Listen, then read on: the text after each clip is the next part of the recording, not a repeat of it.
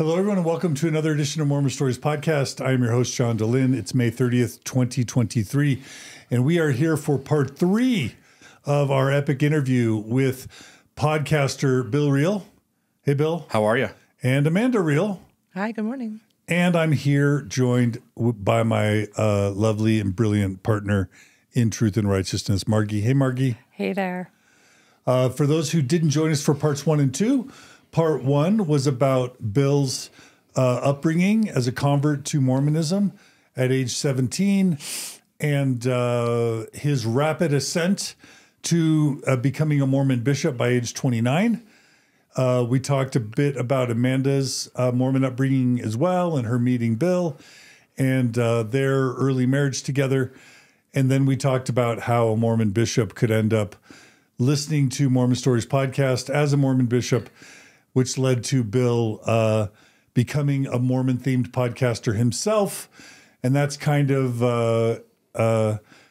how part 1 ended, with Bill asking to be released as a bishop and wanting to become a Mormon podcaster. Part 2 took it from there, from his ending as a Mormon bishop through his eventual, and kind of him carrying the torch as a faithful, progressive Mormon podcaster, carrying that torch until the wheels started to come off the wagon for him a bit, faith-wise, and he started to question the sincerity and the ethics of the top Mormon church leadership, which led to him crossing the line that I crossed at some point and criticizing top Mormon church leadership, specifically Jeffrey R. Holland, which led to his disciplinary council and eventually an excommunication, which was how we ended part 2 of our interview. So part 3, the theme for today, we're going to do about a 2.5 hour discussion today. It's going to be part stories, but part discussion. Today we're going to be covering Bill and Amanda's reconstruction after Mormonism and what all that has meant. We're going to be talking about death. We're going to be talking about relationships. We're going to be talking potentially about drugs, because that's a topic that Bill and Amanda both feel very passionately about. So content warning, we may be talking about sensitive topics that for some are concerning and for others they're very passionate about. I don't know if we're going to be talking about sexuality or not, but we're going to be talking about many of the topics that post-Mormons end up exploring or thinking about. And we're going to be talking about religion and the role of religion and what you do post-religion. And maybe even we'll be talking about humanity and the human species and the role religion plays. But then is there something that can be created post-religion that maybe helps to meet all the needs that churches and religions played, but in a way that doesn't come with as much baggage? Are we going to do all that in 2.5 hours, Bill? I hope we can cover all of that. That all sounds beautiful. Amanda, thanks for joining us. Hope you're feeling all right. I'm doing great. Thank you for having me. Yeah, and tonight we're going to be hosting a special event where we're going to have a bunch of friends and fans of Bill and Amanda come and honor them. So we're excited about that, and we'll hopefully record that as well and maybe share that at some point. Margie, you ready for this? I'm ready. Yeah? Excited, yes. All right, Bill, it's your time. Where should we begin? So let's set a little bit of groundwork. Inside religion, assuming that folks are either beginning to deconstruct or have reconstructed some life outside, if we're going to talk about that, we need to talk about religion as a form of tribalism. And so religion, in my mind, does a few things that I consider to be unhealthy to individual well-being, but for which, if I'm honest, religion is a tool that passed along technology and other tools that we may be tampering with by kind of pulling people out of that, right? Like by helping people deconstruct religion and them discarding it, they are losing things. And Britt Hartley has been a huge help to me to lean into owning that religion does have value, That while it might do a lot of unhealthy things, it also, in ways, causes us to pause and stare out at the universe at a macro level as well as a micro level. It calls on us to come together to serve others in hard moments, even if that service sometimes seems superficial or a form of sympathy rather than empathy. And so the things that I see that religion does that are unhealthy, religion others people. So religion is always an insider-outsider club, and the insiders are good and the outsiders are bad. And what that does is it allows you to label people who are different than you as less than, as the bad guys. It justifies crimes like genocide within religion. It justifies any unfair treatment of others who are outside the tribe. Two other things that I think religion does inside is that religion values the tribe's perpetuation over the well-being and contentment and happiness of the individual. And religion also values the ego of the authoritative voices within the tribe rather than the well-being of the individual. And I think it's important to establish that because we in this arena of putting out content to help people in this process are often criticized as taking people out of religion and not giving them something else. And I think it's not fair, because even if we don't give them a new system, we've given them the ability to step away from those unhealthy facets that religion was doing. And so setting that as groundwork, I guess I would ask if there's any thoughts from you guys, but setting that as groundwork, now we can go into talking about what reconstruction starts to look like and what tools I've found or Amanda found that helped us to do that. One thing that's standing out to me about what you're saying is, also as we're shifting, moving away from religion during this transition period, is this idea of the structure around which religion kind of was the content. And that is like scarcity. It's sort of this idea of like, innately you're not enough. The world is not enough. Human beings are not enough without this thing that we're going to give you. We're going to give you the answer, right? For all. And a big part for me was to actually question that. Not so that would play into my worthiness. Do I believe I'm innately unworthy? Do I believe but also collectively in humanism, do I believe human beings actually fundamentally won't come up with something better? Is it possible that religion actually gave these, let's just say, complicated, I don't want to become simplistic about it, but like very complicated answers that played out in ways that were harmful and maybe in the short term offered some value too? So the tools that you're talking about, is it possible that without it, we'd come up with better ones? So can I jump in there, Margie, and just lay a bit of groundwork, if it's okay? Yeah. So I've done I spent like 5 or 6 years doing retreats and workshops about this. And the way that Natasha and I would always start our retreats is to sort of lay out the value proposition that religions provide. And you've mentioned the book Sapiens as being really crucial to you. That book was important to me, but I've been thinking about this for more than 20 years. And we talked about this in the car. So when I was questioning Mormonism, but also loving it, I stumbled upon, actually at BYU, I had a professor introduce me to this author named Chaim Potok. And the Chaim Potok was a Jewish author of the mid-20th century. And he wrote a book called The Chosen, The Promise, My Name is Asher Lev, Davita's Harp. These are 4 of his most well-known books. And his focus was on Judaism meets modernity. And he would write fiction, but it was realistic fiction about like the Jewish people. And on the one hand, millennia's old religion, in some ways, religion has been the source of their survival, but in another sense, it's been the source of their persecution. So by the late 19th century, Jews they've been chased, but pre-Holocaust, they've been chased out of Russia. They've been, pogroms and genocide is just their history, right? And then they start, because they're also a skeptical tradition, a questioning tradition, a learning tradition, they start learning about biblical criticism way before David Bokovoy, right? Way before who's the new Daniel Bart McClellan. Ehrman, Daniel McClellan. Jews were thinking about biblical criticism in the 1800s, right? And they discover that maybe the founder of their religion never existed. Maybe the founding myths of their Old Testament never happened. And so this branch of Judaism emerges called Reformed Judaism, which, we talked about this, where they're like, well, we can't get rid of our identity. So religion, what does it provide?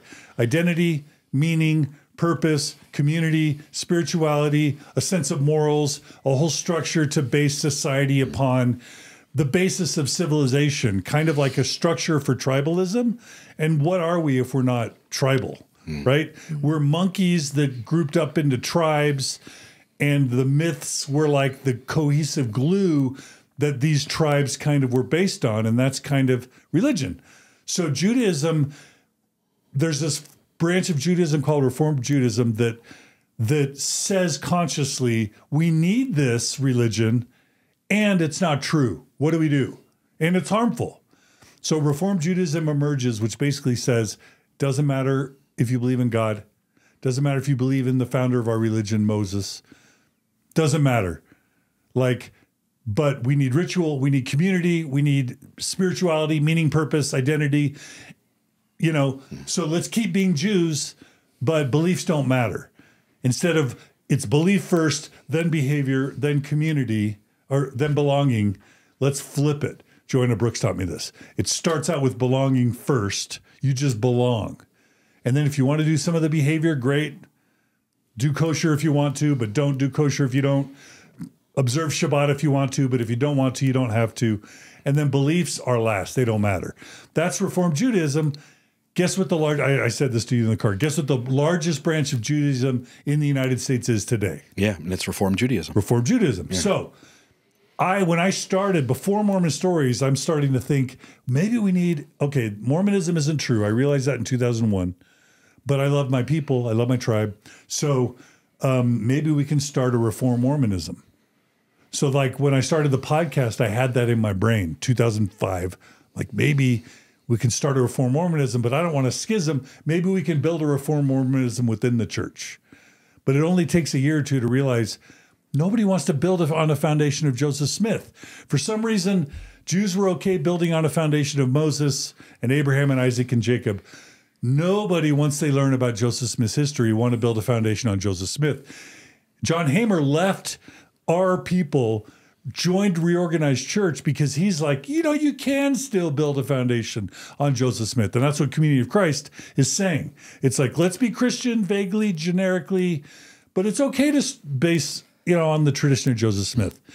Again, because we need community, spirituality, identity, ritual, all the things. So, but that's fraught within Mormonism. Mm-hmm. So here we have done this work of helping people get informed consent, learn about the problems. If they aren't with the church, now that they feel misled and they're not cool with the history, they deconstruct. But then they're left what? These are holes. They're left without identity, without meaning, without community, without purpose, without a resolution for the afterlife, right? Without a clear sense of morality. And I've seen that be a real struggle for people. And in 2023, I don't know that we've really figured it out. So with that context, let's start with your journey and how you're thinking about all this. Yeah. So Sapiens did play a major role. First off, let me start by saying I accept science. And so I can't push back against it. That is the most rational way to see the world. Not that it's 100% right. It's always making shifts and changes too. But in any given moment, the collective scientific agreement is where the scientists have all, again, the majority of them, collectively arrived at what is the most rational point of view in that moment. So but I still had some blind spots. And I went back and I read Sapiens. And the first half of the book, most importantly, was just, it filled in a lot of those voids that I still had. So I accept that 13 point something billion years ago, something happened. That's a conversation on its own, because we have this idea of matter is neither created nor destroyed, and scientists agree it came from this small thing and then turned into everything around us, and it's an expanding universe, and none of that makes any sense at all. But from that moment forward, there was a creative energy that was expanding in the universe, and everything came from it. And if I go to the point where something close to human arrives on the planet, we have to recognize that humans acting as individuals will die.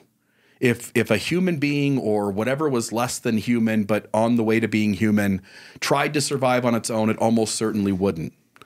And so the human species is not fast enough or strong enough to survive on its own against ferocious, faster animals. Hence, the only way humans survive is by banding together, collaborating. And in order to collaborate, we talked in the car about how you have to have trust with each other. And Sapiens taught me that in really small groups, intimacy worked. If there was 12 of us, we would all know each other well enough to know who the good hunter was, who the good gatherer was, who the really flawed hunter was that you didn't want to take on the hunting trip, who the really bad gatherer was that would pick the wrong berries or mushrooms, and we'd all just pass away from. Or steal the food, right? Or stab you in the back or whatever, totally. Right? And so in the effort to work together and to perpetuate, obviously, bigger tribes slaughter smaller tribes. And so any mechanism or adaptation that allows a bigger tribe to collaborate in a way that is just as successful as the smaller tribe would then allow that tribe to then dominate over a smaller group of people. Once you get over the number of about 25 people, Yuval Harari suggested that humans invented this technology called language. And earlier primates, and still in the primate world today, bonobos and gibbons and gorillas and all of that, chimpanzees, they do this act of grooming. So they'll get together every day with each other and pick gnats out of each other's hair and be able to work together, because that signals to each other that I care about you and I'm here for you. And it's how it's how they learn to trust each other and understand their roles within the primate family or the primate tribe that they're in.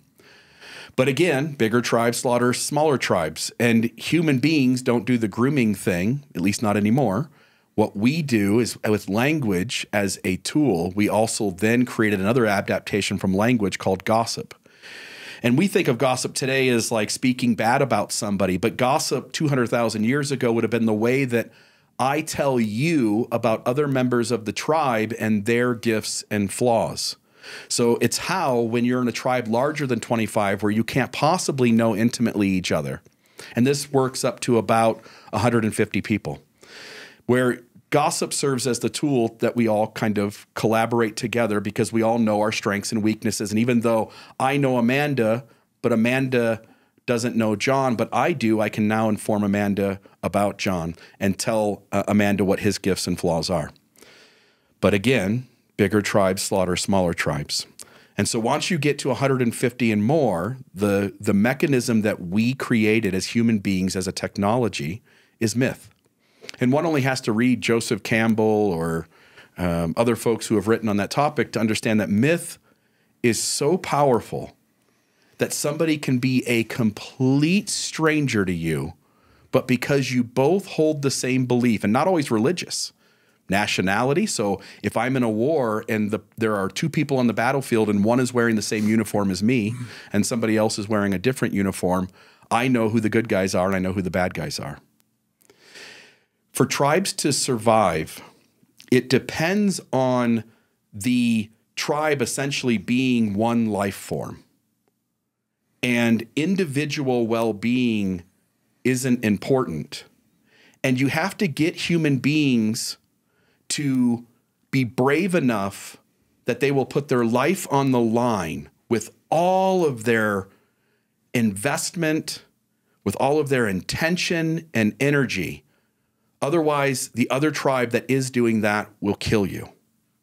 So your responsibility as a tribe is to create a belief system that people go, I've got a resolution for death. I don't have to worry about dying. I know that I will live beyond that, because that's really a core component of how you get someone to sacrifice their life on the battlefield. It's the whole idea that there's no atheist in the foxhole.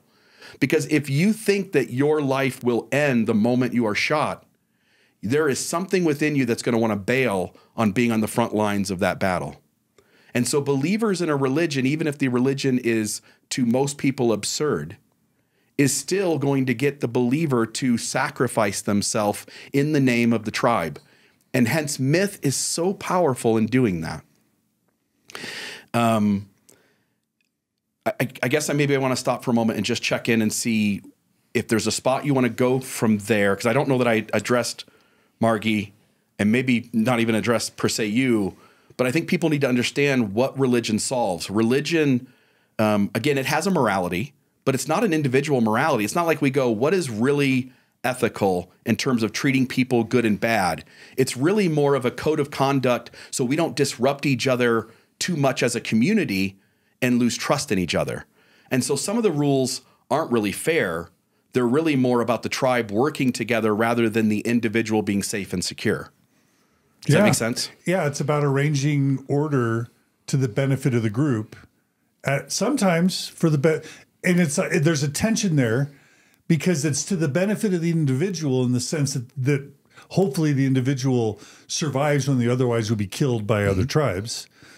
But in the other sense, the individualistic needs of the individual are always going to ultimately be subservient or relegated, as less important to the needs of the group. So there's always going to be, as Bonner Ritchie said once, there's always going to be violence done to the individual, because at the end of the day, the group needs to survive over the individual. Yeah.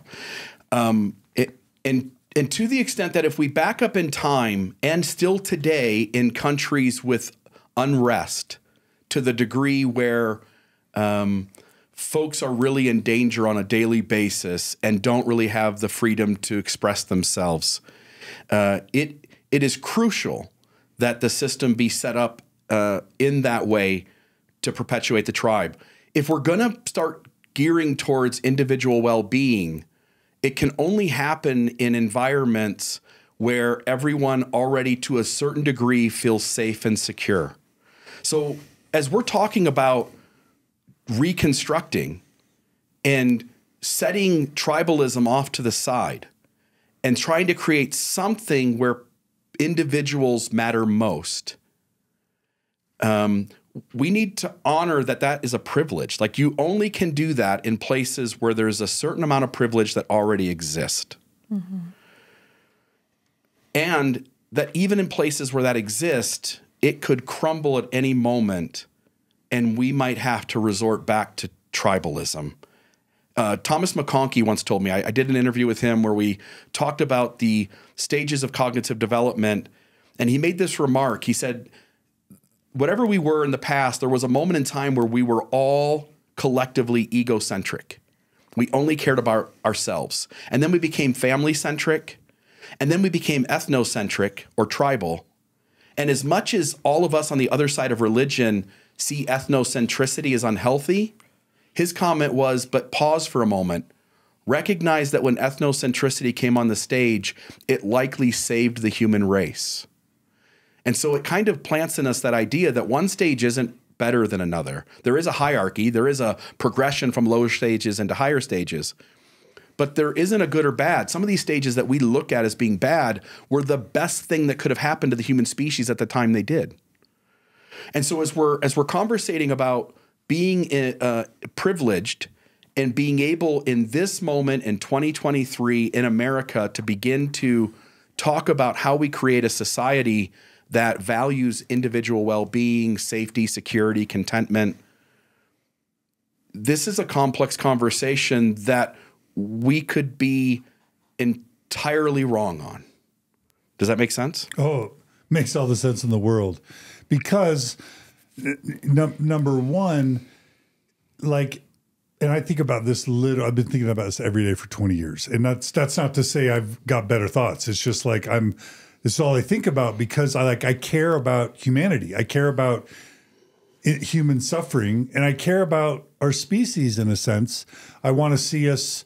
I mean, I don't like the harm that we do to each other and to the world on the one hand, but I also have pride in our species and want to see us do well and maybe even do better. So I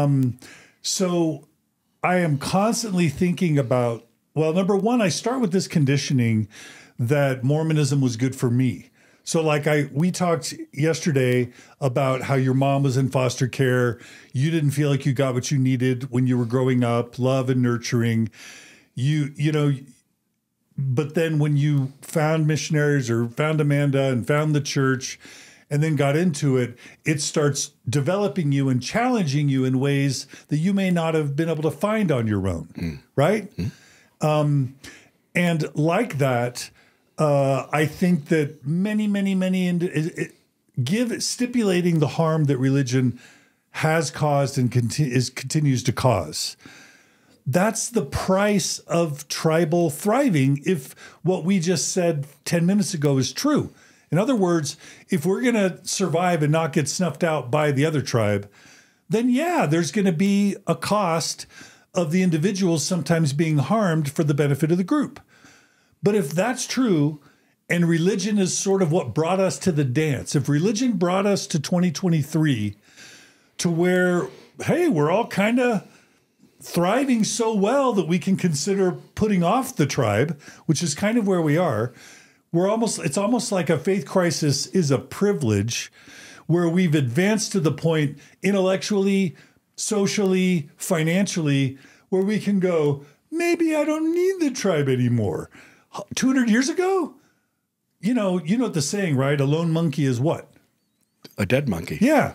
Like 500, 1,000 years ago, you just decide you don't need your tribe.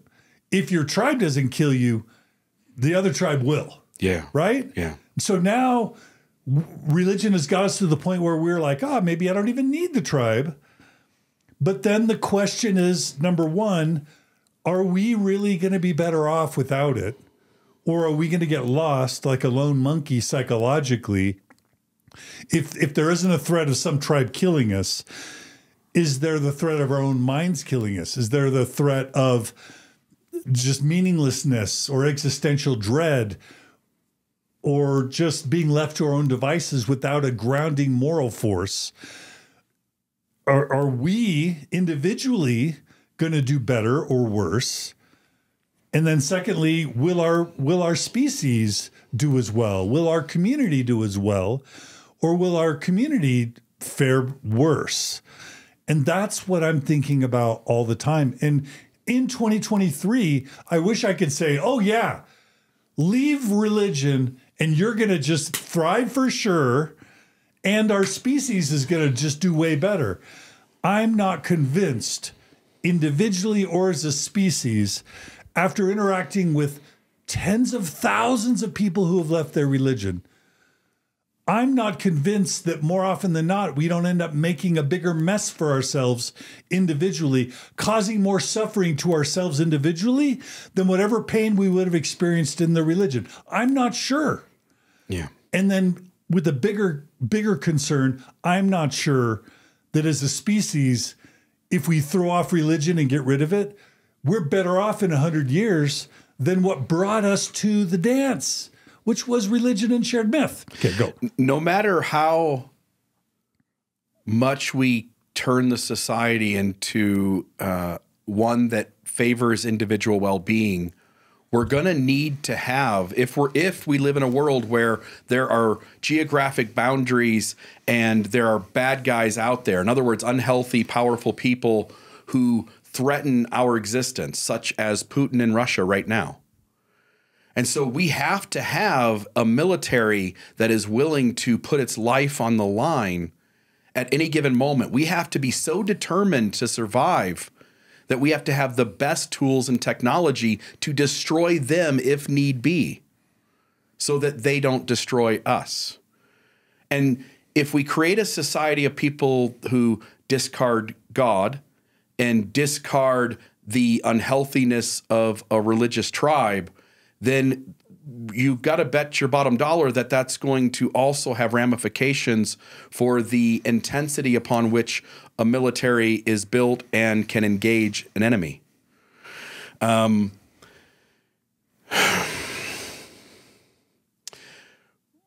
We live in a world right now that's in transitions. In other words, we're trying to have a conversation about the other side of something that we're in the middle of right now. So some data is coming back, at least for me, I would say this is sort of anecdotal, although I've tried to survey folks like in Southern Utah, for instance, and you've done this work as well, where you're getting feedback from people who have deconstructed religion and you're checking in on them to see how they're doing. They're reporting back on how life is going. And what seems like happens is the deconstruction of religion is traumatic. It is the dark night of the soul. But on the other side of that, once people get some footing and grounding, most of them seem to report that they are as happy or to a large extent happier than they were. Not everyone. We talked about that yesterday. But also some results are coming back and showing that children, for instance, suffer more from depression, the more softness that their home has, the more free time they have to think about things. There's something beneficial to fighting for your life every day, to the point where people in extreme poverty in underdeveloped countries or in developing countries seem to not deal with the depths of depression as people who seem to have their basic needs taken care of and free time to think about it. And so I think we're in this transitional moment where we don't yet know the answer. And we have to kind of step out into the shadows a little bit, and we might have to sort of test these ideas and be willing to make adjustments if the data shows that things aren't healthy. And I think the results as of right now are both good and bad. So maybe one way we could frame our conversation today, what I like to do is describe this phenomenon of leaving religion as having all these holes emerge. Again, identity, spirituality, morality, community, resolutions about the afterlife, etc. Right? Should we start with those each are the one? holes? And the question what I tell people is when they come to me with the faith crisis, I'm like, have you identified the holes that have developed since you've left your high demand religion, and how have you filled them? So one thing we can do is just talk to you guys about how you look at each of these holes and how you have thought about filling them and what's worked and what hasn't. So should we start with the first one, identity?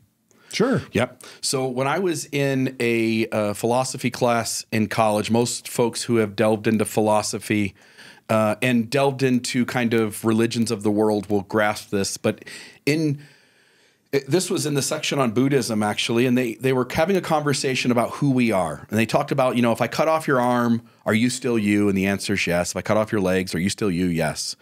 If I have a sheet over you and I cut you off from the neck and below and somehow machines are allowed to keep you alive and you don't know yet that your entire neck down is gone, and the doctor comes in and goes, hey, how are you doing?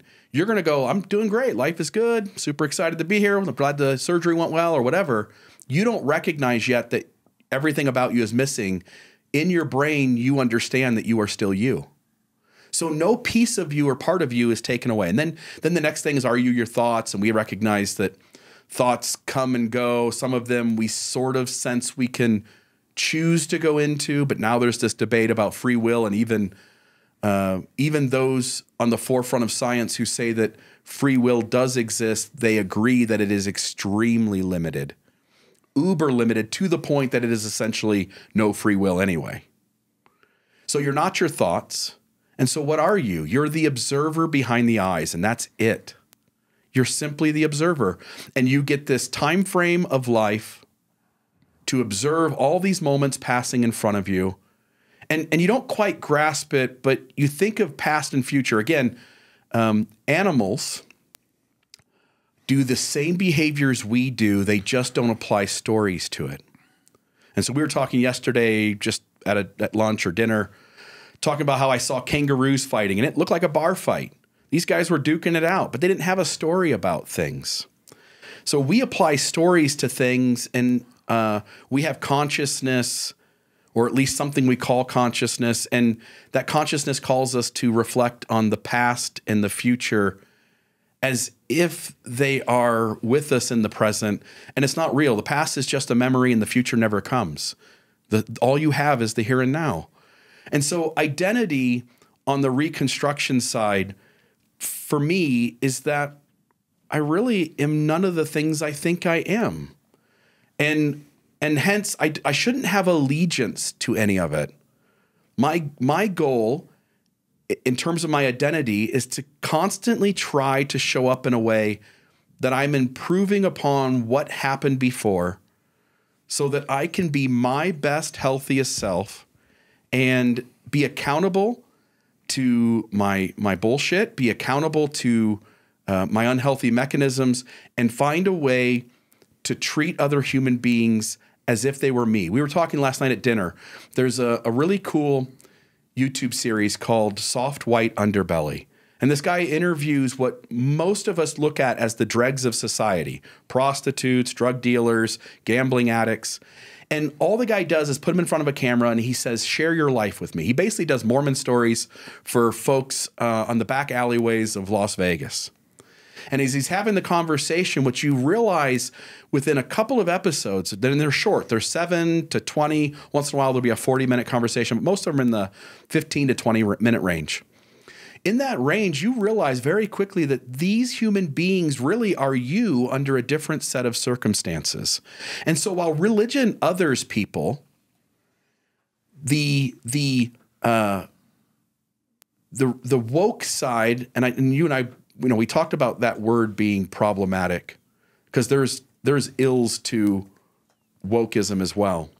But the waking up to things as they really are it's nudging us or compelling us to sense that every human being is us. And as Eckhart Tolle, I think I said it yesterday, that we are the universe expressing ourselves as a human for a little while. That creative energy created everything, and we are it. And so while religion taught us to see ourselves as separate and coming into the world, the reality is we're not separate. We are each other, and we are the plants, and we are the animals, and we are the rocks. And we ought to see other people as ourselves. And only in doing that do you become inclusive, and you stop caring about right and wrong and good and bad, but you start to think of ethical and unethical. You start to think of responsible and irresponsible.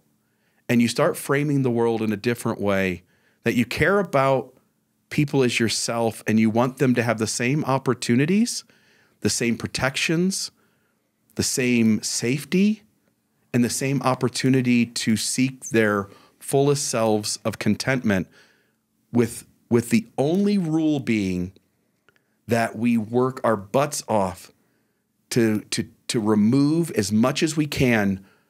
And I should say this, trauma is part and parcel a part of this life. You can't be born into this world, and you can't give birth to someone in this world without incurring trauma.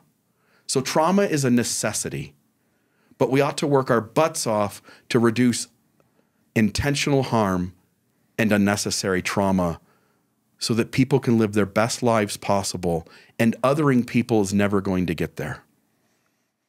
So you started approaching the topic of identity. Yeah.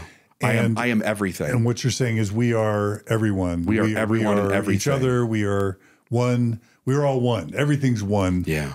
This is like John Lennon's Imagine song, that the world may be as one. Everyone that I've talked to that has had kind of a psychedelic experience, which we've covered a little bit on Mormon Stories, that's kind of one of the most common epiphanies.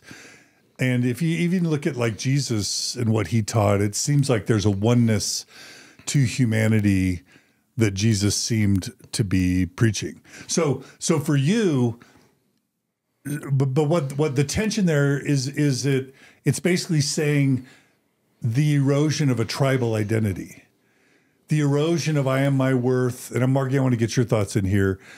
In Mormonism, it's like, I'm a Mormon, I'm a member of the Church of Jesus Christ, I'm a father, I'm a mother, I'm a priesthood holder, I'm a deacon, I'm a teacher, I'm a priest, I'm endowed, I'm a missionary, I'm a bishop, I'm an elder, I'm a Relief Society president, I'll be a God someday. Like, it's like all this story and all this identity. And then I'm my behaviors. I'm worthy or I'm not worthy. I am a masturbator. I'm an adulterer, or I'm a worthy person, right? And you're saying, for you, throw all that away, and it's just I am, and it's I am one with everything. So no more identity. But then that that begs the question, sort of what about the tribe? And is that an identity? Just being one with everything, is that enough for people? Yeah, it seems as though again, taking all of that logic to its end, everything is myth. It's all made up. It's all pretend. I think of like the financial system. We started out by finding some metals in the earth, and we called them gold and silver, and we decided that they were more valuable than the others. And so I accumulated my gold, and you agreed that my gold was worth something, and I agreed that my gold was worth something. So we did a trade. I got some goods and gave you a piece of gold. And at some point, gold went away, and we had money, but money was based on gold that we didn't see, that was hidden away somewhere. And then that gold just kind of vanished, didn't it? And suddenly there was money, but now the money got put off to the side, and now we created these plastic cards and these pieces of paper called checks.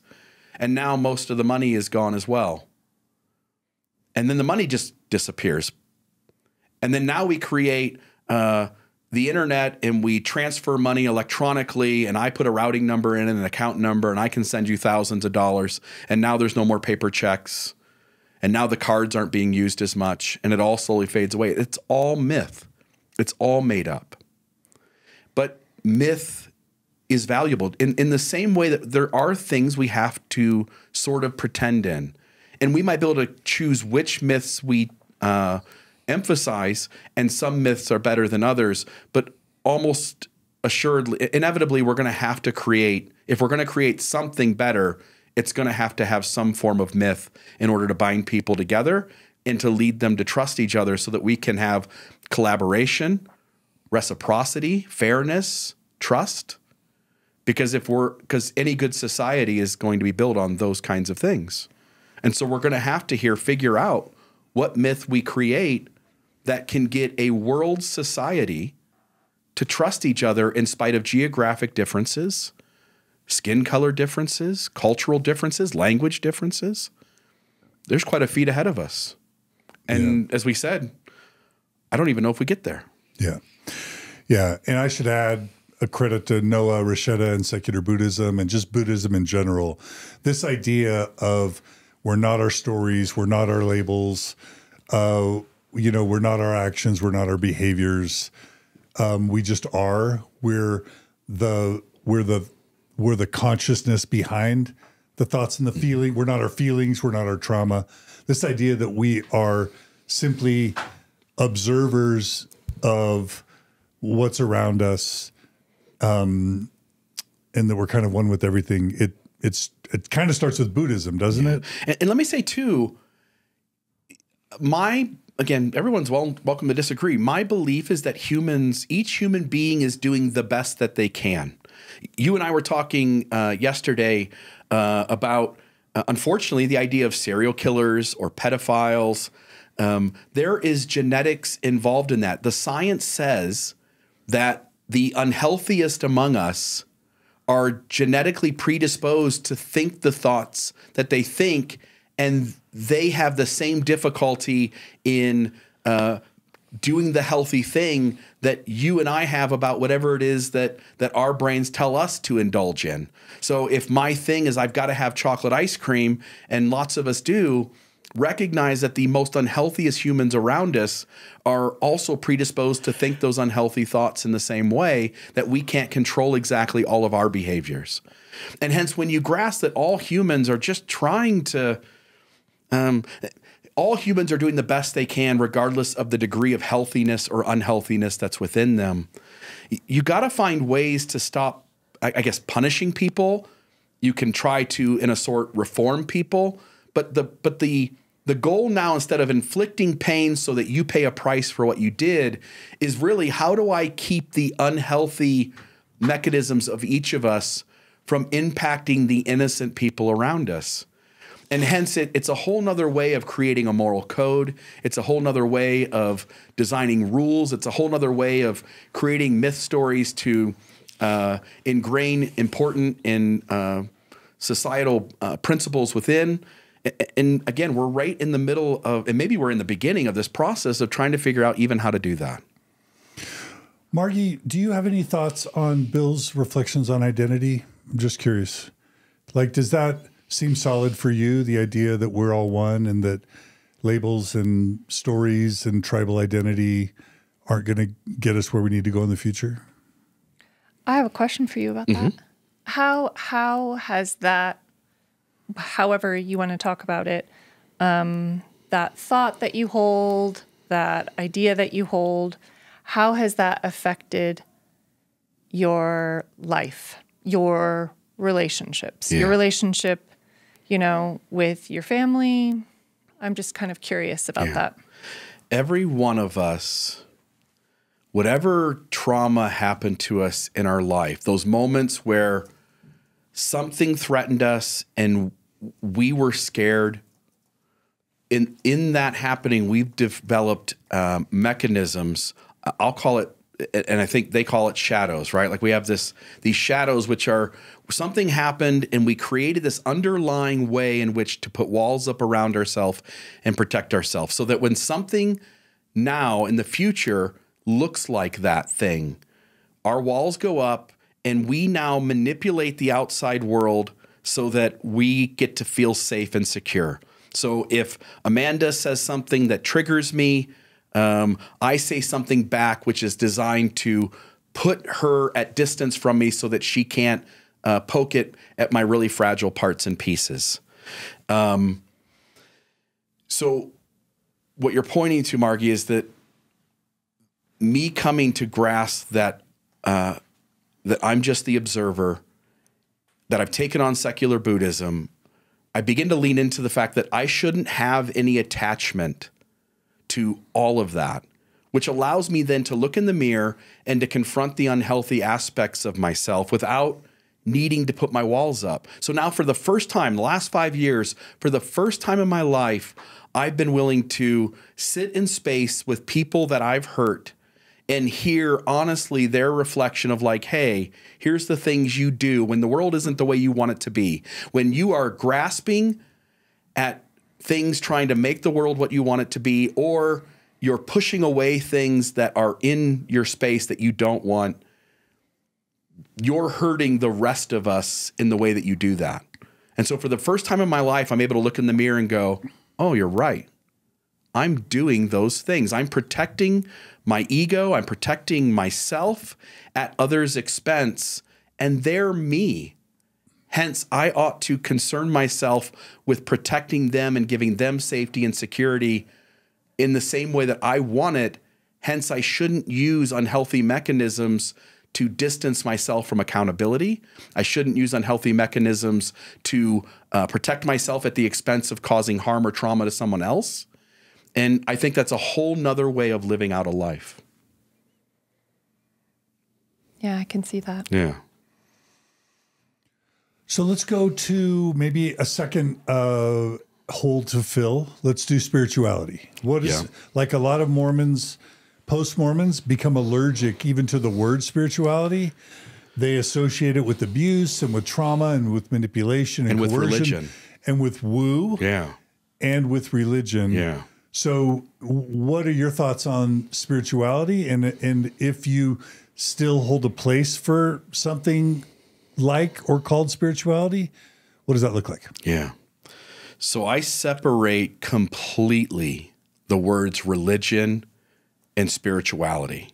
We all remember those tests in school that would be designed to gauge our intelligence, and we would have logic questions. You know, all apples are fruits and all fruits glow. And then you had to mark the box that say apples glow, right? And we all connect the dots. Even if it's an absurd statement, such as I just said, we recognize that the flow of it is still logical.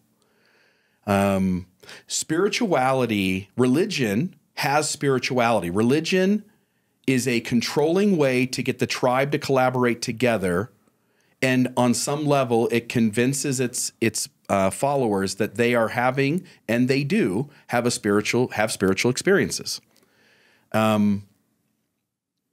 Spirituality, though, doesn't necessitate religion. So this is maybe where drugs come in. If I go back 200,000 years ago, whatever we were certainly interacting with conscious altering tools.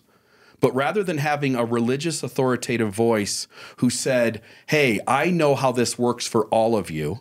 Here's what's on the other side. I'm the voice for that. You all believe me. He told me the rules. I'll tell you. Instead, there was a shaman who had us interact with conscious altering tools, and everybody was permitted to go off and have their own experience. And so the shaman in medicine tools is there to help each person have their own journey, and your journey will be completely unique to everyone else in the room. And somewhere along the way that got sabotaged, and the person in a position of power said, oh, what if I control the narrative and I say that what I experienced or what I would like people to believe is experienced, I impose as the way it is for all of you.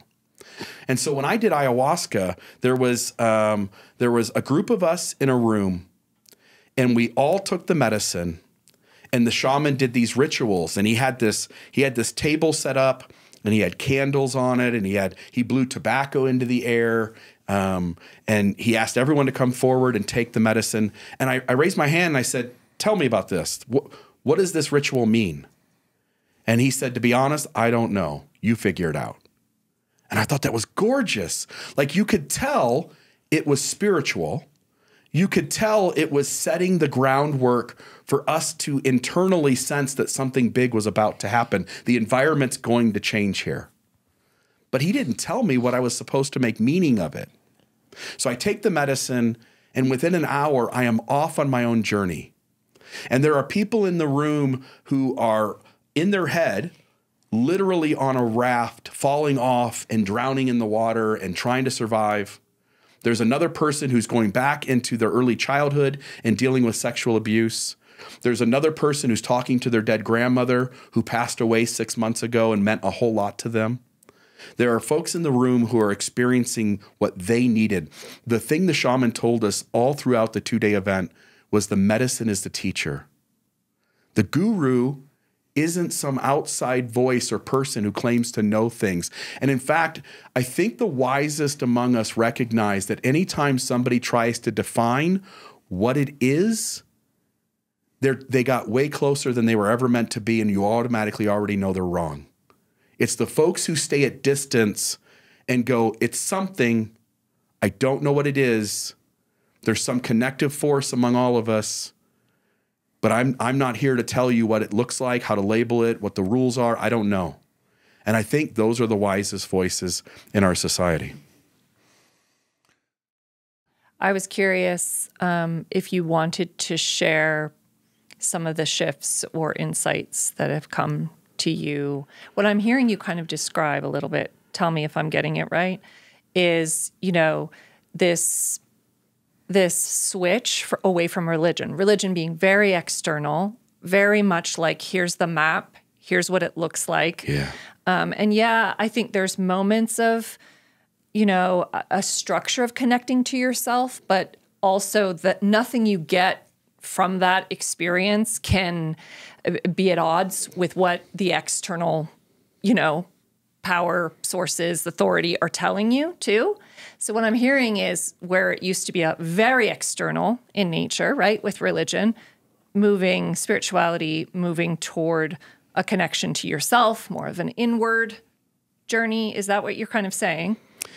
Every human being is completely alien to the human being next to them. Somebody said to me, you look at each other. If you just look around a room of people, you can see they all look so different. Different color skin, different noses, different ears.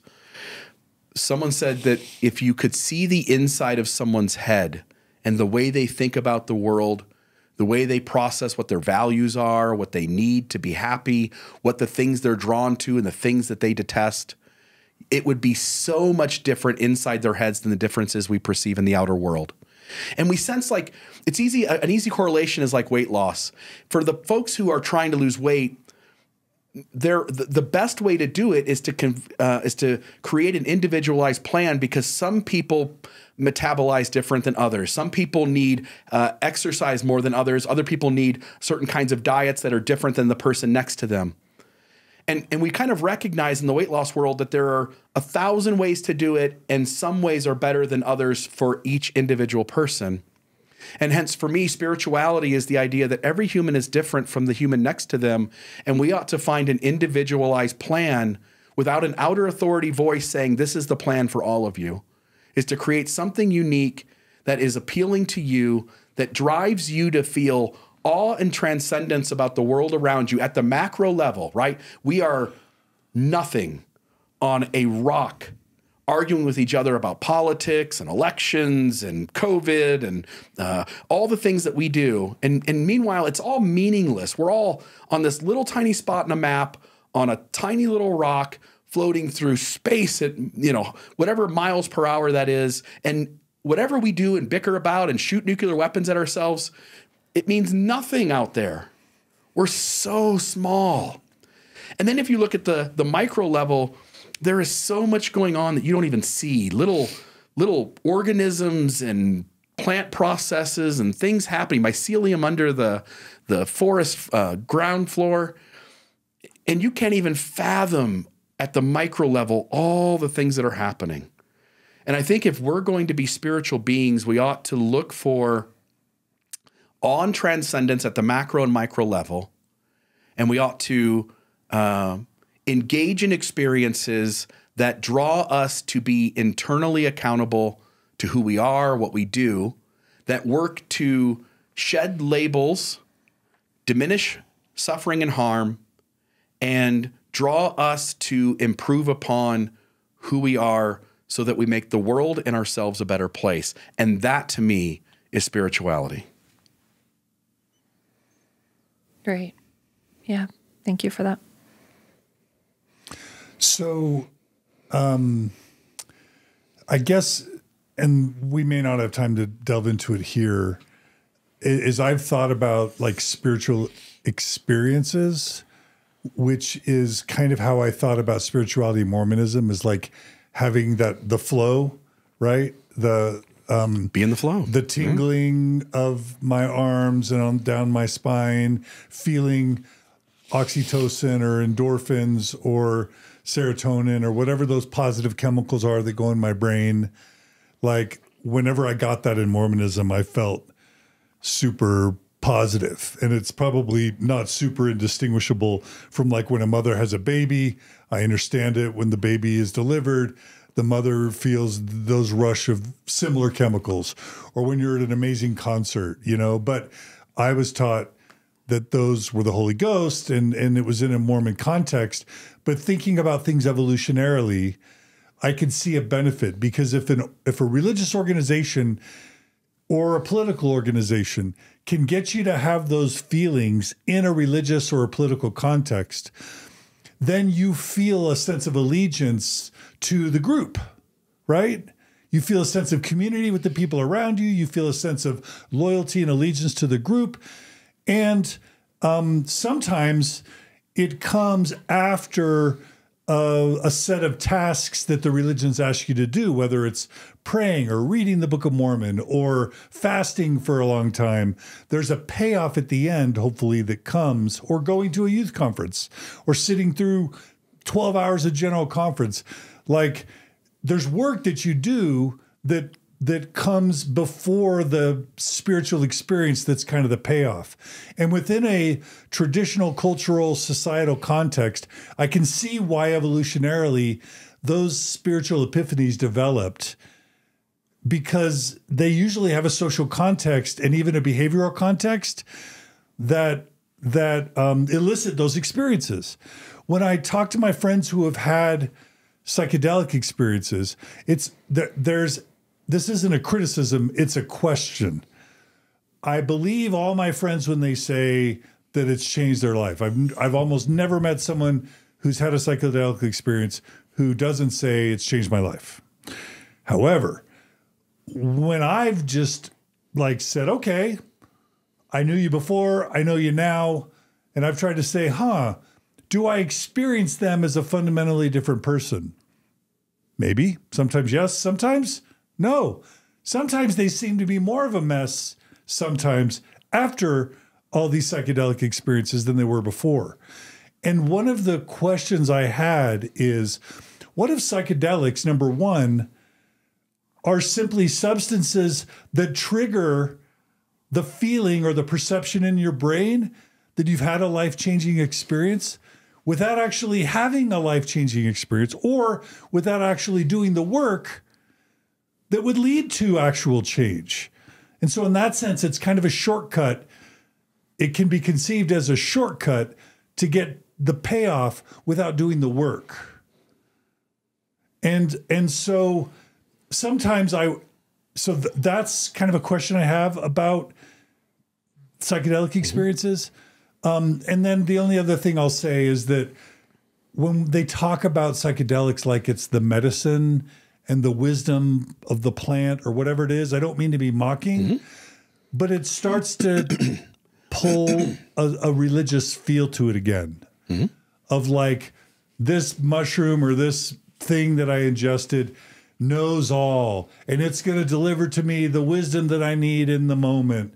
And there almost starts to develop for some this kind of like blind faith again, that somehow this little piece of food that I'm going to eat or this plant that I'm going to ingest knows what's best for me and is going to tell me what I need, when what it might be doing is simply pulling some of the same triggers a dream does.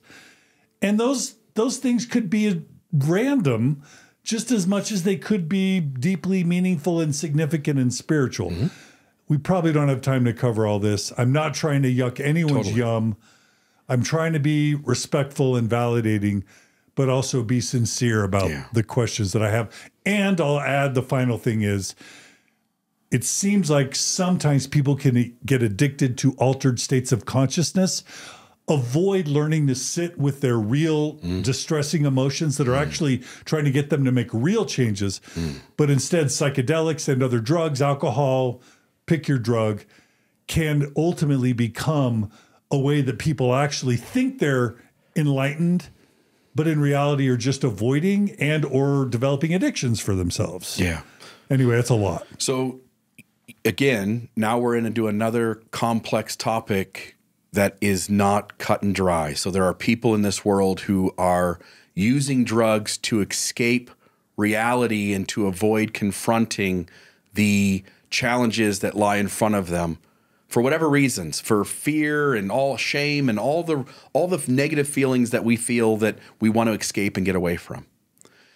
But there's also significant data coming in. So for instance, in recent therapy with MDMA, they show that folks who had severe PTSD did 3 therapeutic sessions with MDMA or Molly, guided by the therapist, with some distance in between each session.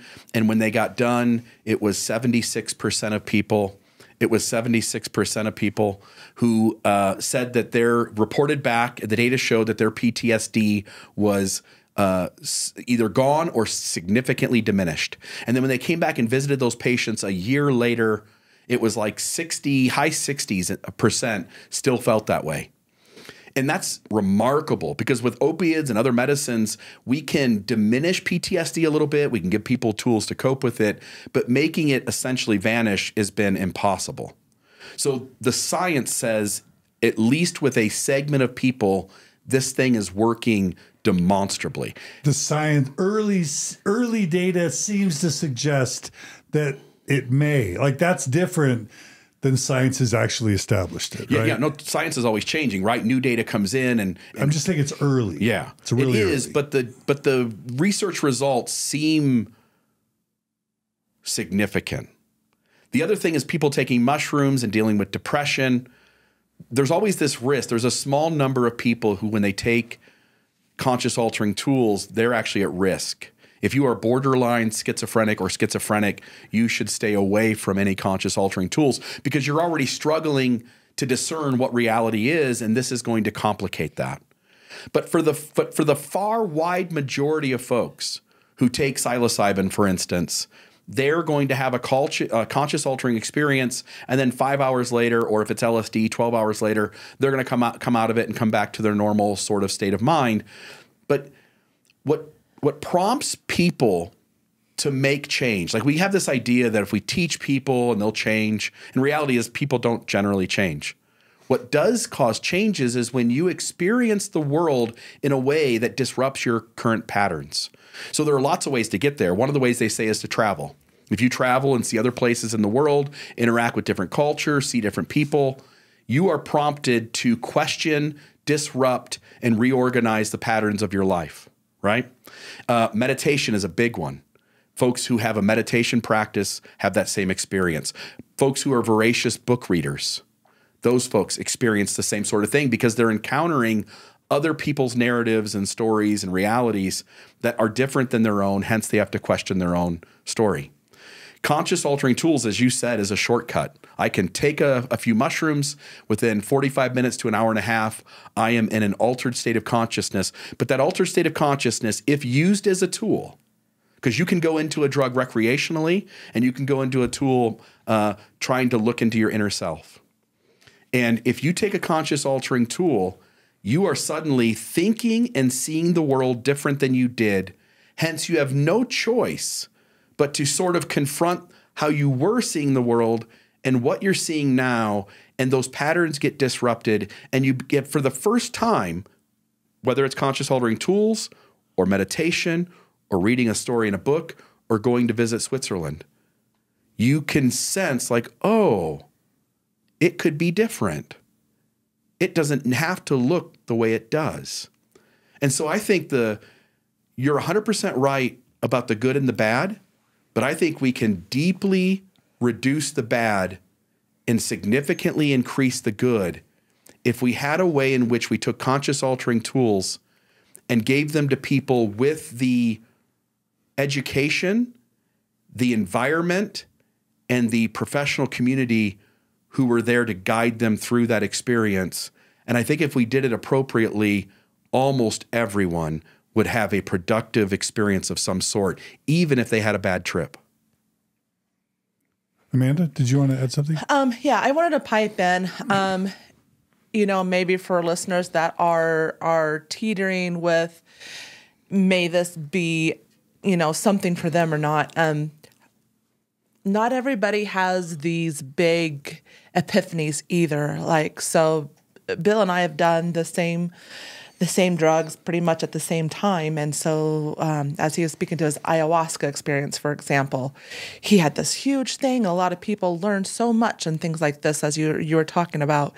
And it doesn't happen like that for everybody. I just want to give that caveat. I don't have those big things. I have some visuals and I can play with some visuals and that's fun.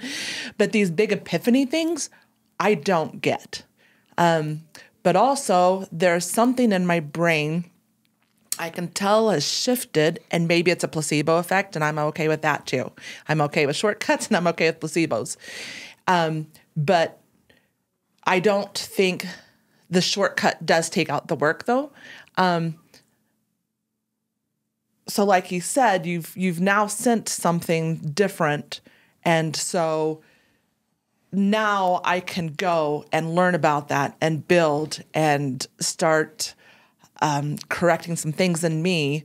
And so an outsider wouldn't see this big life-changing event. And maybe I don't even act differently, per se. But I know something's different, even if I can't put my finger on it. So now it's my job to go and do the work, if I so choose to. But I have not had these big epiphanies like a lot of other people have. So maybe don't keep going for the next thing if you're looking for that big epiphany, because that might not be how it comes, for whatever that's worth. And the other side of it is that sometimes these things are huge. You and I did MDMA together, and we were our very first time doing it, had no expectation exactly. We kind of sort of knew what the drug would do. We took it, and an hour later, you and I are in a space where our egos completely dropped off.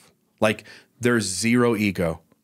And Amanda is voicing her concerns about our relationship, and I'm voicing my concerns about our relationship. And there is this soft space to just hear the other person, let all your walls down and go like, oh, you're right.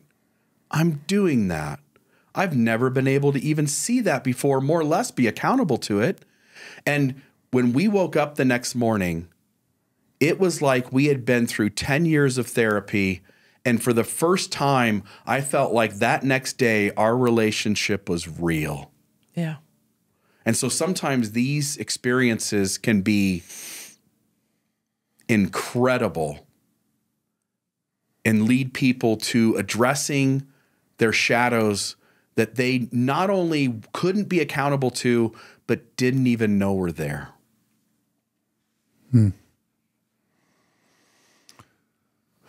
Okay. And is that how much of your thoughts on spirituality then sort of like are now kind of psychedelic, like are now kind of enshrouded within the psychedelic circle? Oh, I just think psychedelics are one shortcut avenue to get there. Most people aren't going to take on meditation. And even of the group who do take on meditation, most of them give it up quickly, right? It's like exercising. Oh, I'm going to start my new year and I'm going to lose 40 pounds. And literally within a month, 95% of those folks have just gone back to using their treadmill as a coat rack. So meditation may not be for everyone because it takes work to get to the point where you're experiencing enough success that you can tell the practice is worthwhile. Hence, I don't think we should shame shortcuts at all if the outward result is still incredible. And pointing out meditation, books, travel, all of those are paths to it. I don't need any one path to be the path. Let's just acknowledge that any process that causes you to bump into your way of thinking and to be able to challenge your own patterns in your head is productive, and I think leads to spiritual experiences. So I have a question. So you mentioned kind of travel. What are the other kind of, if we're looking at it like a toolbox, right? And psychedelics would be part of that toolbox. For you, you said travel. Any, like, I would like to hear any of the other kind of tools that you use to either reframe or connect to this intention that you said earlier about reducing harm in the world. And also, do you rely on practices at all? Or is it more in intention for you? Yeah. One of the things I'm lucky to have around me are really good friends who are also trying to figure out how to be better. And so sitting around with good people, and again, being where I'm at, those people tend to be white, middle-aged. So I also have blind spots where I'm not exposed to differences otherwise. But in the midst of this group of people who have a lot of overlap of similarity, we are more than willing to engage in vulnerable conversation. One of the things religion does is it prevents us from talking openly with each other. There's too much risk. There's too much risk in telling you how my life really is. Because in religion, there is this judgment that still, again, leads to othering. You either fit in the tribe exactly or you don't. And so there's a psychological mechanism called costly signaling where we're always trying to tell the other person that we belong in this tribe as much as they do. And it really isn't belonging, it's fitting in because every one of us has to wear a mask and compromise ourselves to be there. So sitting around with my friends, we've all edged into this vulnerability. We've started sharing with each other the things that we worried we'd feel shame and fear and judgment about. And then we shared it and it was welcomed. And not only that, then they shared back. And so now there's this ability in the group where there wasn't in religion to talk about real life problems and to talk about like, hey, I seem to be drawn to this sort of behavior. Oh, here I am too. I'm not. I had that issue, but I thought about it differently. And so now these real live conversations take place where I'm allowed to lay my life out on the table for everyone to look at, and folks can give feedback and share similarities, share differences. What a beautiful opportunity to learn about humanity. In the church, when I was a bishop, I did a fireside on sexuality, and it was so progressive. I was going to give the whole board membership room to think about sex outside of the box that Mormonism put them in. And it wasn't super crazy. It would have been super kosher with Mormonism, but it would have valued this idea that you don't need to feel shame. Some of the early leaders said that whatever you do in the bedroom isn't anyone else's business. And it would have gotten away from like Spencer W. Kimball saying that oral sex was bad. Because in Mormonism, we sort of sense, we put on our white shirt, we put on our tie, we put on our dresses, and our job is to smile and pretend that everything is good. And there's no way to have a real conversation. And when you find real friends who allow you to be your brand of humanity, you no longer have to compromise yourself and fit in, but you start to really belong. Like, here's me, here's my good, here's my bad. And they go, amen, keep coming. Can't wait to see you. Will you let me be me too? Yep, absolutely. And so suddenly conversations happen where we can share our humanity and begin to really address what's healthy, what's unhealthy, what works, what doesn't work, what tools are you using? What tools are you using? Here's what I'm doing. That to me feels as spiritual as anything in my life. I read a lot, so I love books. I think books are a big key, and drugs for me is the other one. I don't travel much. I'd like to travel more. I don't. I don't meditate much. I do a little bit. It feels productive, but I don't have a solid meditative practice. But I don't care what tools you use and which tools you set off to the side and never touch, but find a way to challenge the patterns in your life. Mm-hmm. Mm-hmm. Yeah, what I kind of hear you saying, which I feel so similarly about, is just how relationships can be spirituality. Because if you're really being aware, and that's your intent, is to be aware of how your behavior affects other people, how other people feel, right, when they're relating to you, how they're living, and that kind of sharing, that becomes this template for reflection. And I mean, ideally for growth, right? To kind of shift and change based on the data you get from the experience that people have of you. Yeah. You know? Yeah. Is that what you're saying? I'm hearing that kind of as you share, as well as being seen, coming from this place in religion where so much of us hid different parts of ourselves, right? The things that we thought wouldn't be approved of, the things that would devalue us or make us unlovable, that now you've made this shift into doing the opposite, into now showing up more fully for those who value and have earned the right to witness that, you know, in you. And that you're finding that to be extremely healing for you. Yeah. How could you have been any other kind of human than you are? And anytime you're being something other than you are, you're compromising your authentic self, and hence you're hiding yourself. And we have to do that. We live in a world that will not allow us in most spaces to be a authentic or near authentic version of ourselves. And when we compromise and try to fit in, it's because we're scared. It's because we're worried of shame, of judgment. The other thing I would just want to note here is my brain I think it works differently than other people. Some folks have the ability to be good listeners, and I'm not. I'll sit in a conversation with someone and they'll say a thing, and then my brain wants to take the concept and start unraveling it and play with it, and then let's go down this path with it. Let's go down that path with it. And then they're still talking, and my brain isn't listening. My brain's playing with the first thing they said and tinkering with it. And then I'll come back to the conversation 2 minutes later, and I found this really cool idea that I tinkered with, and I bring it back to the conversation and go, what about this? But I've lost this moment with them. I think we ought to recognize that all of us are so different in how we think, that everyone brings gifts and flaws to the relationship. And how could humans be any different than different and bumping into each other a little bit and meshing a little bit? And some people are very different and don't mesh at all. And we all pick and choose, like, oh, I really enjoy this person's personality. This person's really abrasive, so I put distance.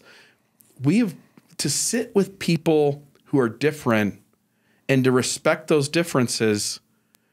Such a learning environment too. There's really cool stuff happening if we sit and be present with it. And when I go to a party, I often, because I'm an introvert, I'll often sit in the back and I'll just kind of watch everyone. And it's such a neat thing.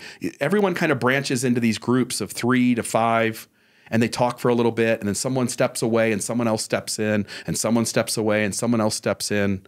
And there's this really cool thing happening where people are going like, hey, let me open up and show you my insides and see if I'm allowed to be in this space.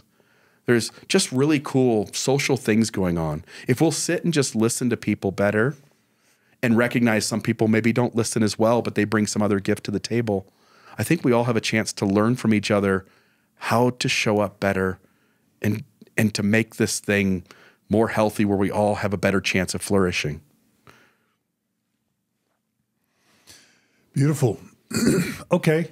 Really quickly, and we're going to do maybe 3 or 4 more. Let's do meaning and purpose. Yeah.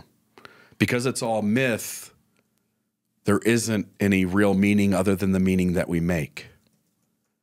And I think, Margie, you said earlier that that we have to have some sort of purpose. I think we have to, and that everyone's stories are sacred. And I think we have to respect that every person is different, and we have to give them the space not only to create their own sacred meaning and stories, but we have to stop thinking we know better than them what they should do with that.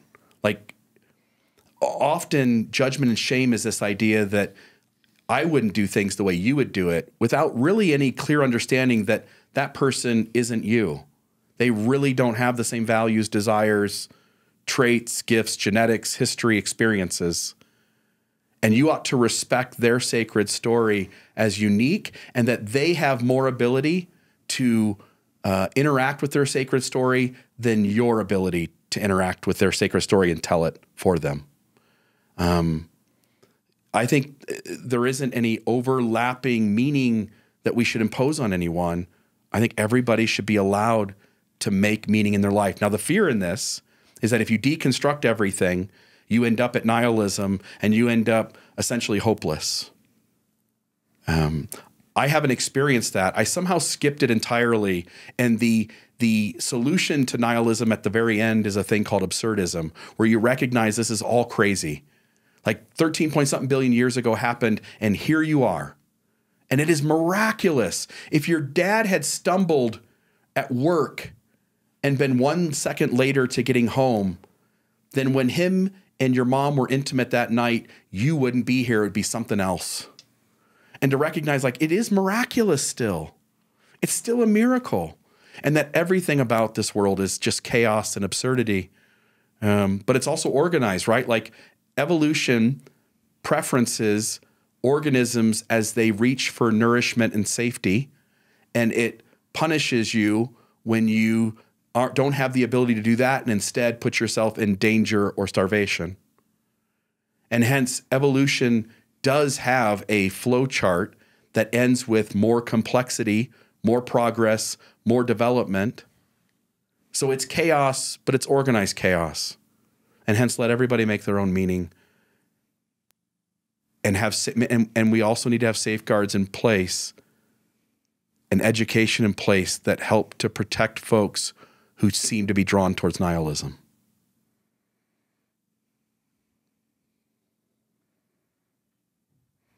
Yeah, because, for me and for Margie, and I think many people I know, this is not a hard one to sort of absorb. This idea of, wow, yeah, life is great. You create the meaning, right? And you can even create it consciously, knowing that you're creating it, but still, that's just what you value and what you choose to focus on. There's a group of people that are like, no, like, I want some external authority to tell me what my purpose is. I want a God. I want to believe that there's a supreme being who loves me, who's like got this chaos figured out, who's going to intervene to help me. And who am I to decide what my meaning and purpose is? I would much rather have someone tell me. And by the way, that sometimes people, with ayahuasca, it's like, or psychedelics, it's like, oh, the plant is telling me what but Yeah. But anyway, I don't want just to get make back another into that. myth that they take literally. But like, yeah, I'm just saying there are some, I just want to acknowledge there's some people who want to be told who they are and what their purpose is and what their meaning is. And it's not comforting for them to be told they get to construct their meaning. Yeah. They want a savior who died for them, who resurrected for them, who loves them unconditionally. And they want to be told, this is what happens when you die, and this is where you go, and this is what you have to do to get there. And short of that, they're feeling afraid and hopeless. They have a right to their sacred story too. I don't want to take that away from them. For the folks who are deconstructing and see reality different than them, I simply want to talk about the tools that were helpful.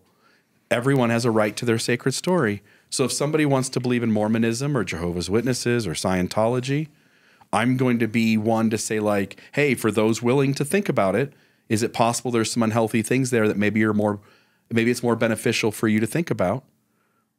But I don't need those things to necessarily vanish. People who want those things are going to find them and stay in them. They're not going to deconstruct anyway. And then what would you say to somebody that's saying, Bill Reel, you're the dude that runs around telling people that Santa Claus doesn't exist. Your whole Mormonism live, your whole Mormon discussion, that's all you do is steal and rob people of their myth, of their sacred myth.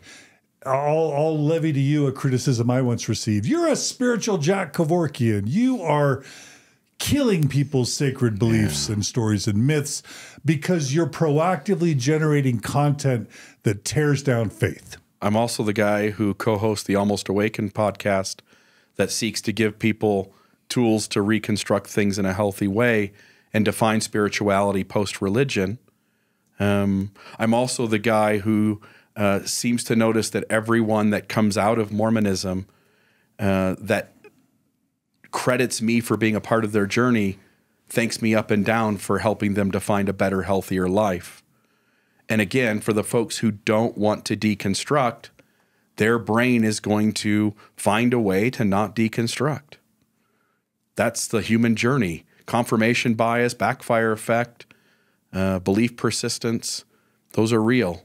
As you guys pointed out yesterday, Jonathan Haidt, emotion is really what drives us. People will figure out what their needs are, and they will move towards those. Okay. Yeah. Please. Oh, I was going to say one really quick thing about nihilism, and I kind of talked about this a little bit in my Thrive story. That for me, I'm not sure. I'm not talking about nihilism as a place to like nest, pitch a tent, and live, but like nihilism was an important part of my story. It's not something I chose. It's just how, for me, the towers of things, of reality and how I perceived that reality and what I felt like was true, how the timing of how many went down at the same time, that I had a moment of nihilism that was really kind of important to my journey too. Ironically, that having that space and that darkness and being kind of by myself without all the voices telling me who to be or what they expected of me or trying to make sure I was okay and to fix it and rebuild it too soon, that was a really important part of my rebuilding, was to be in the dark for a while and to actually look around me and say, wow, there's a significant amount of wreckage, and I'm just going to sit in it for a while. Yeah.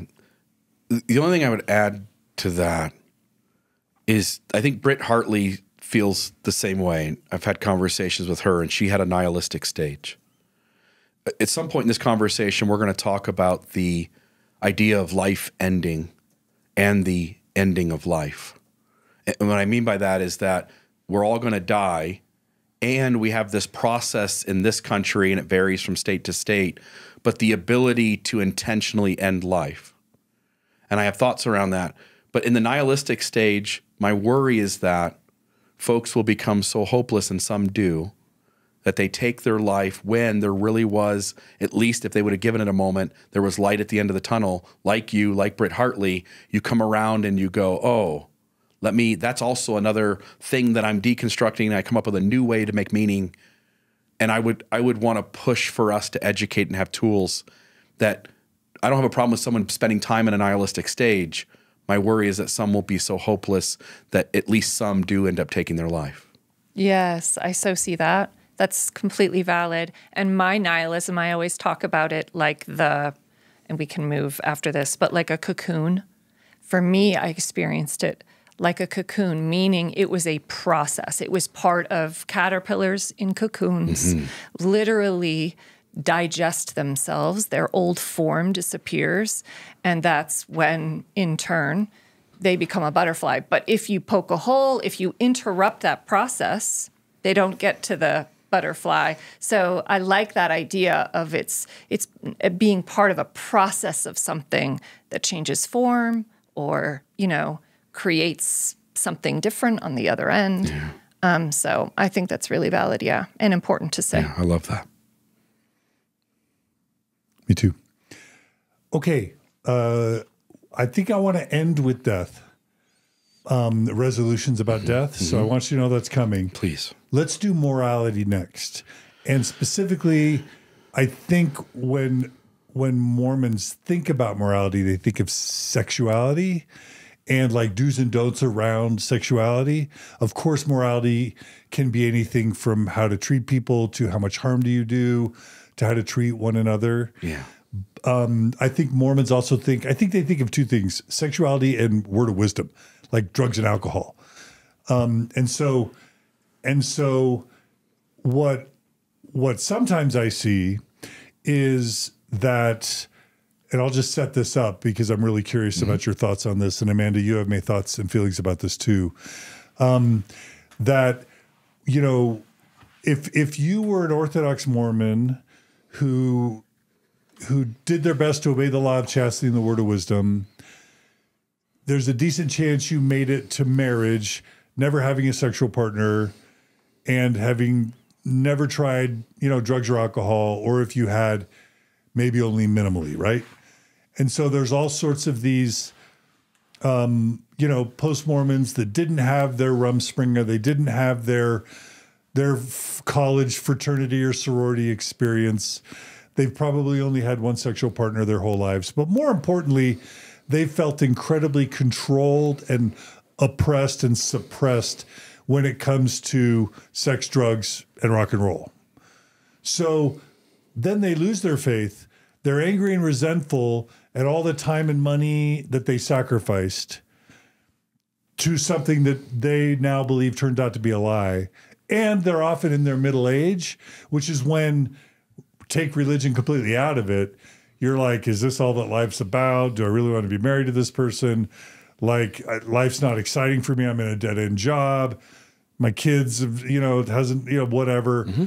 And so they're seeking, it's a very vulnerable time, midlife crisis, frankly, I think. Mm-hmm. So what so many do is they're like, I've had these chains on me forever. I've been lied to. I feel like I missed out on all these amazing opportunities. Mm-hmm. And so it's like, how do I experiment with sexuality? Maybe it's non-monogamy. Maybe it's affairs. Maybe it's whatever.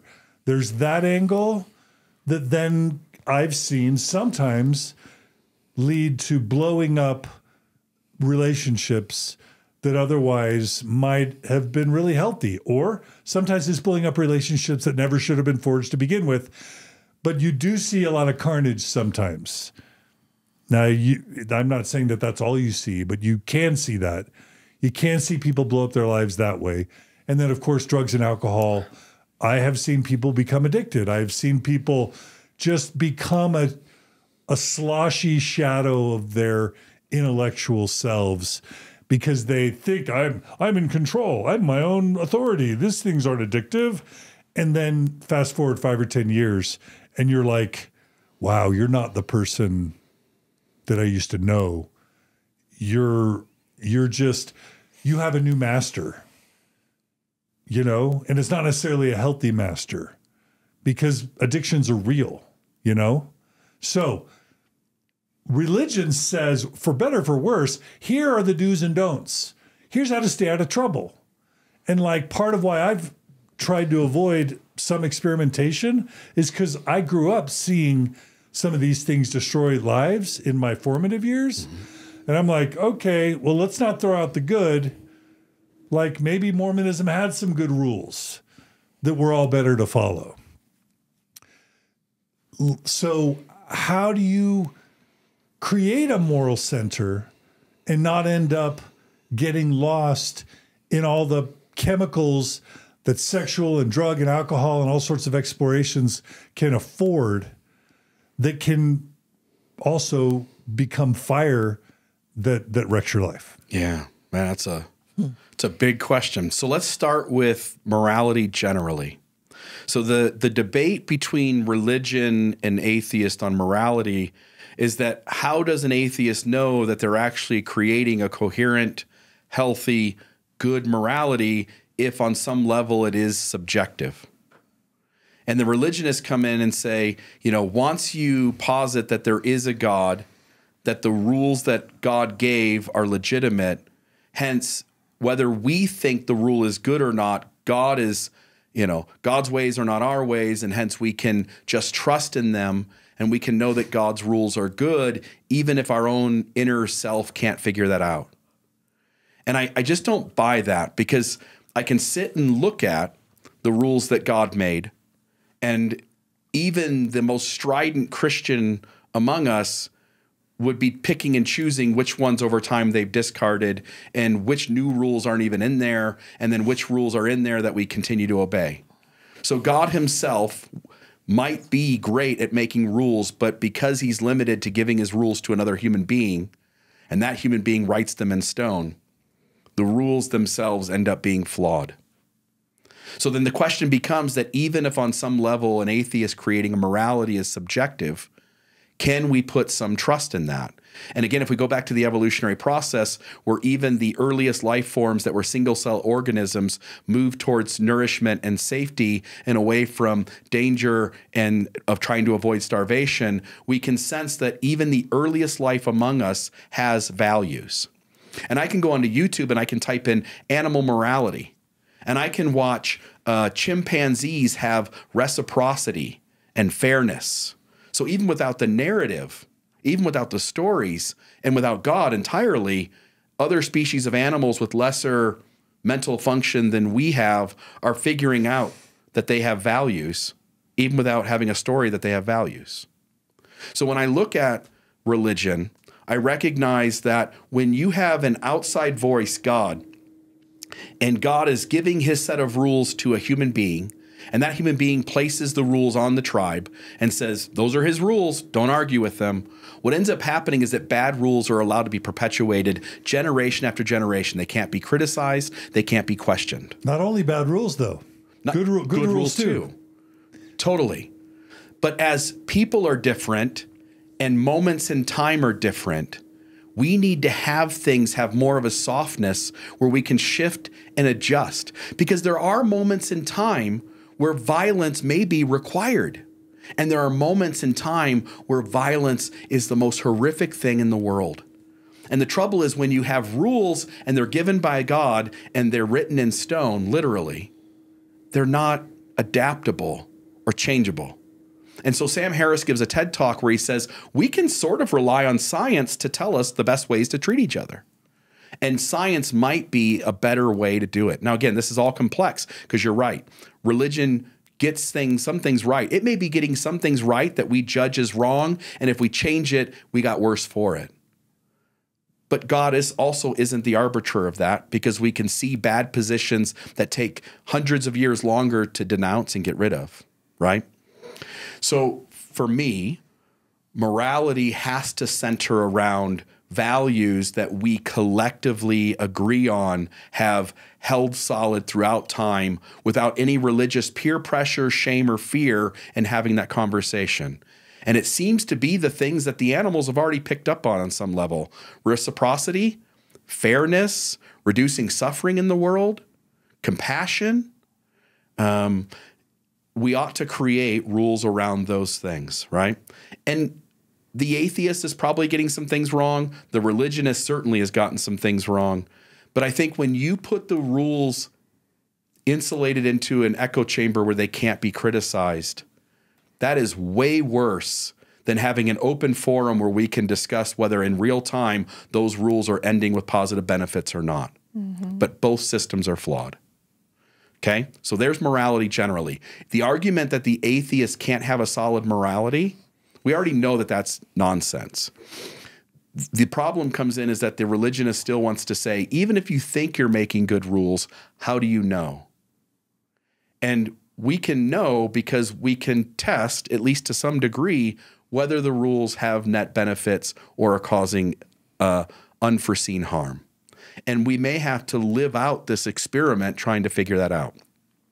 Now, in terms of sexuality, I was telling you guys last night, one of the videos on the soft white underbelly is this person who has a deep sexual compulsion to have sex with everyone everywhere. And as a society or as an individual, we look at folks like that and we go, ooh, I don't know. That's a rough life to live out. I don't know. We might want to shame that person and judge that person and talk about it in such a way that anyone who approaches that sort of paradigm that we shame them into avoiding it. And or incarcerate them or kick them out of the group, right? Yeah. Excommunicate them from the group. Yeah. So that they're shunned and isolated and out of our sight. Yep. But the other side of it is, again, because there is no right way to be human. And the only overlaying code for me is to not allow intentional harm or unnecessary trauma. That there are folks in this world who are asexual. We had a great friend back in Ohio who was asexual. She had zero interest at all in being intimate with other people on a sexual part of their life. And we all, on the woke side of things, on the deconstructed side of things, we all look at someone who's asexual and we go, yeah, no biggie. That's cool. Like, I don't need you to be something other than you are. Wouldn't we expect to find on the other side of the spectrum somebody who is highly sexual? Like, isn't that also a normal expression of humanity? We have this conversation in the fields of science about what's normal or abnormal, and the way we think about it in a layman term isn't correct. Any behavior that shows up consistently, no matter how small, is a normal human behavior. And I don't mean normal as we should allow it, it's good, it's healthy, because we recognize that certain, let me say it this way, human beings should have the right to be their fullest authentic self, but there are higher priorities than that, such as consent and reducing harm. So while we want to let all human beings be as much of themselves as they can be, we also have boundaries and should have boundaries in our society that don't let people be who they want to be at the expense of hurting someone else unnecessarily. So we have rules like consent and enthusiastic consent. And so in humanity, if somebody has a high sexual drive and they reach out to another human being and they say, I would like to do this with you, and as long as they are honest and open about their sexual health, there really isn't anything going wrong there. We're judging it. We're applying shame and judgment. But if two consensual adults agree to do something that doesn't cause harm on anyone else, it's no one else's business. And within a marriage, for instance, there's no way you can get two human beings who are going to mesh in those facets of their life perfectly. And there are certain issues that really are abrasive in a relationship. One issue is one partner doesn't want to have children and the other does. And the other trouble with Mormonism is it imposes and pressures young people who don't really know who they are yet, and they sure as hell don't know who their partner is yet. And how could they? Pressures them into making very quick decisions with very little experience. So the science says that for you to find a partner that you can share a life with and be compatible enough that it will be a life of a good chance of contentment and well-being and happiness for the two of you, that you need to experience somewhere between 14 and 17 relationships before that to really understand who you are and what you're looking for in someone else. But in Mormonism, you marry the first person that you seriously date. You go to BYU, you date them, you marry them, and maybe it works. But probably more likely is that there are significant differences that you don't even figure out until you're 10 years down the road. And hence, why wouldn't the divorce rate in this country, or anywhere else for that matter, be somewhere around the range of 50%? Because you're just not even aware of who you are until you experience some more of life. And so rather than encourage people to marry young, maybe we ought to encourage people to experience life for a minute and then to marry once they better understand each other. There's a quote here too. See if I can grab it here really quick. And I love this quote because relationships are about compromise and negotiation. And that's also a very complex matter in that it almost never is a win-win.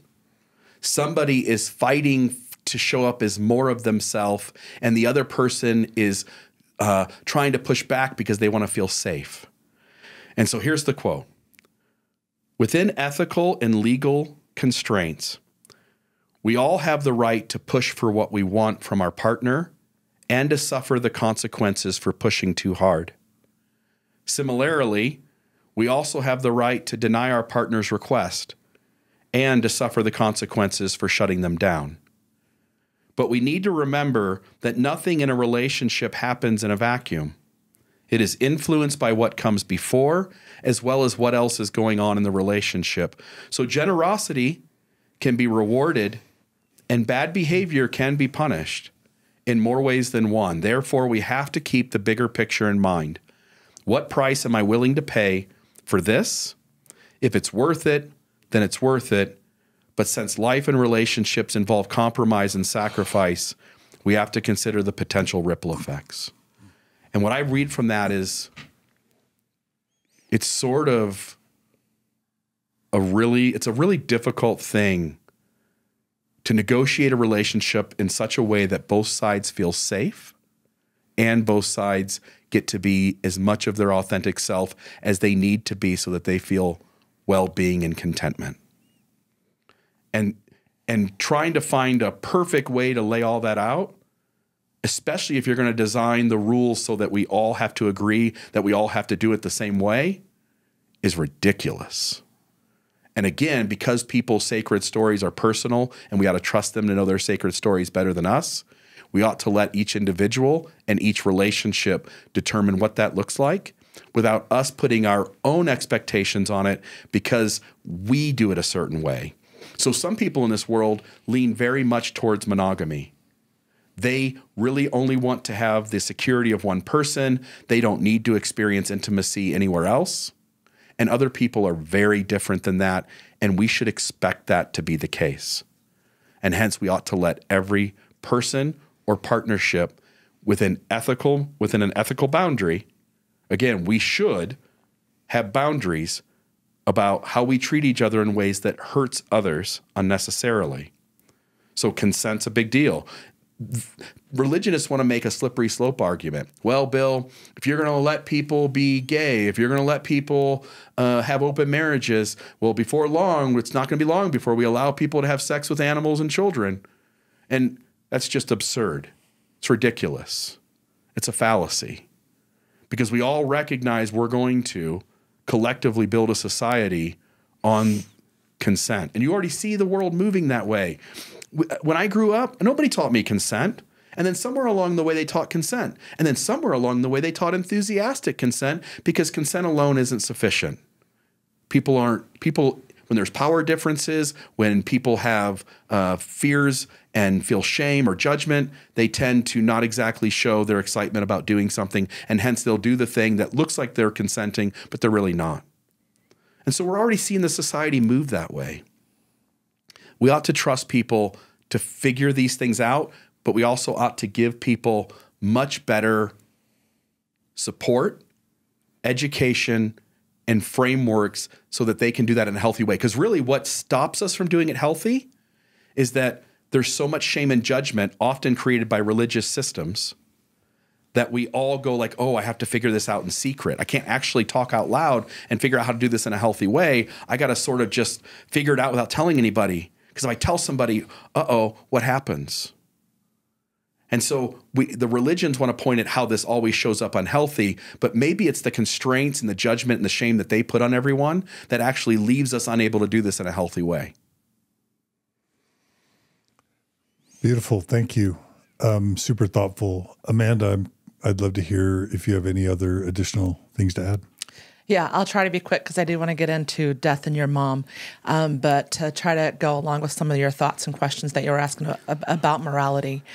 So for me, a big part of my personal growth and my journey in all of this is changing my thought processes from having good and bad to different. So religion, puts on us things are good and things are bad. But again, that's arbitrary, and that was somebody's opinion of how they wanted that thing to work, right? And so as I'm switched from that and still working very hard on a lot of those, but going different opened up a world of empathy for me as well. And then jokingly, we have one rule: don't be a dick. Also knowing that sometimes everybody's a dick, right? But if we hold fast to like, don't be a dick, try to relieve suffering and things like that, what people do, it's none of your business. Like we're all saying here, as long as we're consensual adults, it's nobody else's business. And as far as the addiction and the drugs and things, like Bill, when he started his podcast, was trying to get people just to slow down. That's what I would say. As you're deconstructing, slow down. If you look at teenagers going through a normal life, they don't do all of these things in one night. They take years to experience themselves, right? Well, now that you're an adult and you've deconstructed, you don't have to hit the ground running. Slow down. Take your time. Do research. And this is where secular Buddhism comes in. If you're able to sit with your feelings, you don't need to rush to address them quickly. You don't have to resolve the tension that's going on between what you want to be or how you want your world to look and the fact that it isn't and doesn't. You can sit still for a minute and process things. Take your time. Do the research, think about things from multiple angles, and make calculated, methodical decisions about how you want to shift and change your life so as to be kind to everyone else around you, to respect everyone else's need to feel safe in your space, and for you to show up as much human as you can, again, without causing intentional harm or unnecessary trauma.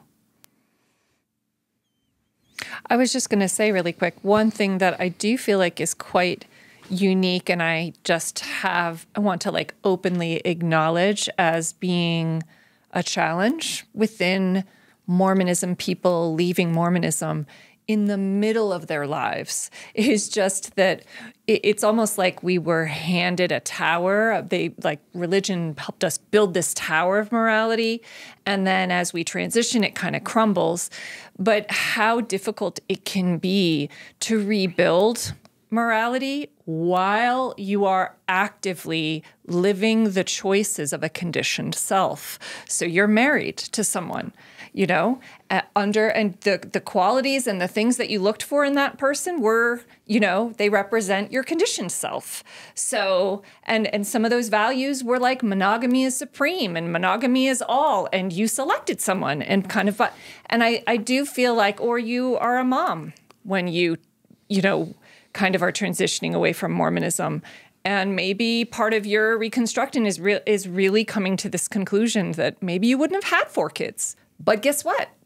You woke up and you have 4 kids, And so how tough it is to kind of do this work and privilege of connecting with ourselves. And I do think there's identity work here in non-monogamy. I do see that as part of, oftentimes, much like attraction or much like other things that, that it can emerge during this time. But to do it in real time while living a reality of a life that a conditioned past self created, I think it's really, really tough. And people deserve just all the softness as they're, negotiating and rebuilding. The only thing I would add to that, because any expression of sexuality, anything from asexual to monogamy to being something other than monogamy, ethical non-monogamy in all of its 1,000 forms, those are all valid expressions of humanity.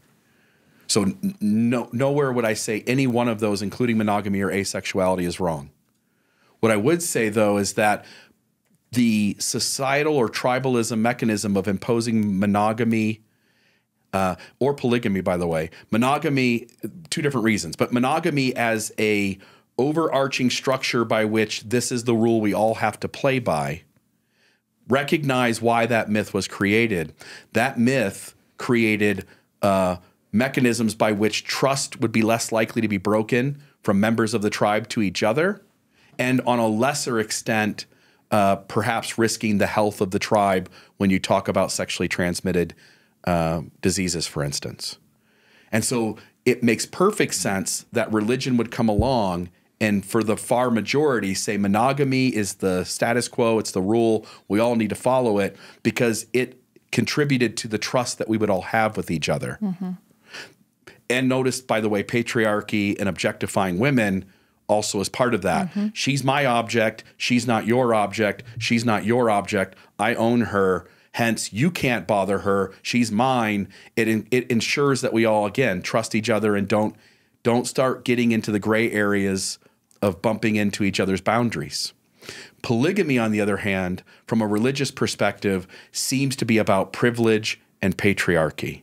Not that there's something wrong with polygamy. If consenting adults agree to do it, great. But when religious coercion comes along and says God said to do it, notice who that benefits and who that hurts. I love your emphasis on harm. Yeah. I think by the way, when you ask for how I'm different than I was, it's that I'm constantly self-aware of harm that I'm doing and others are doing. Yep. All right. So the next big one is community. Yeah. I think they oftentimes religious people will like to say religion is associated with greater happiness. And statistically, there is a correlation there. I think it's a weak correlation, but there's a correlation, meaning that on average, there's a statistically, people who attend an organized religion have a small statistical advantage in terms of happiness than people who don't. And that's all self-reported data, I think. But when social scientists tease out the active ingredient in religion-based happiness, it's community. So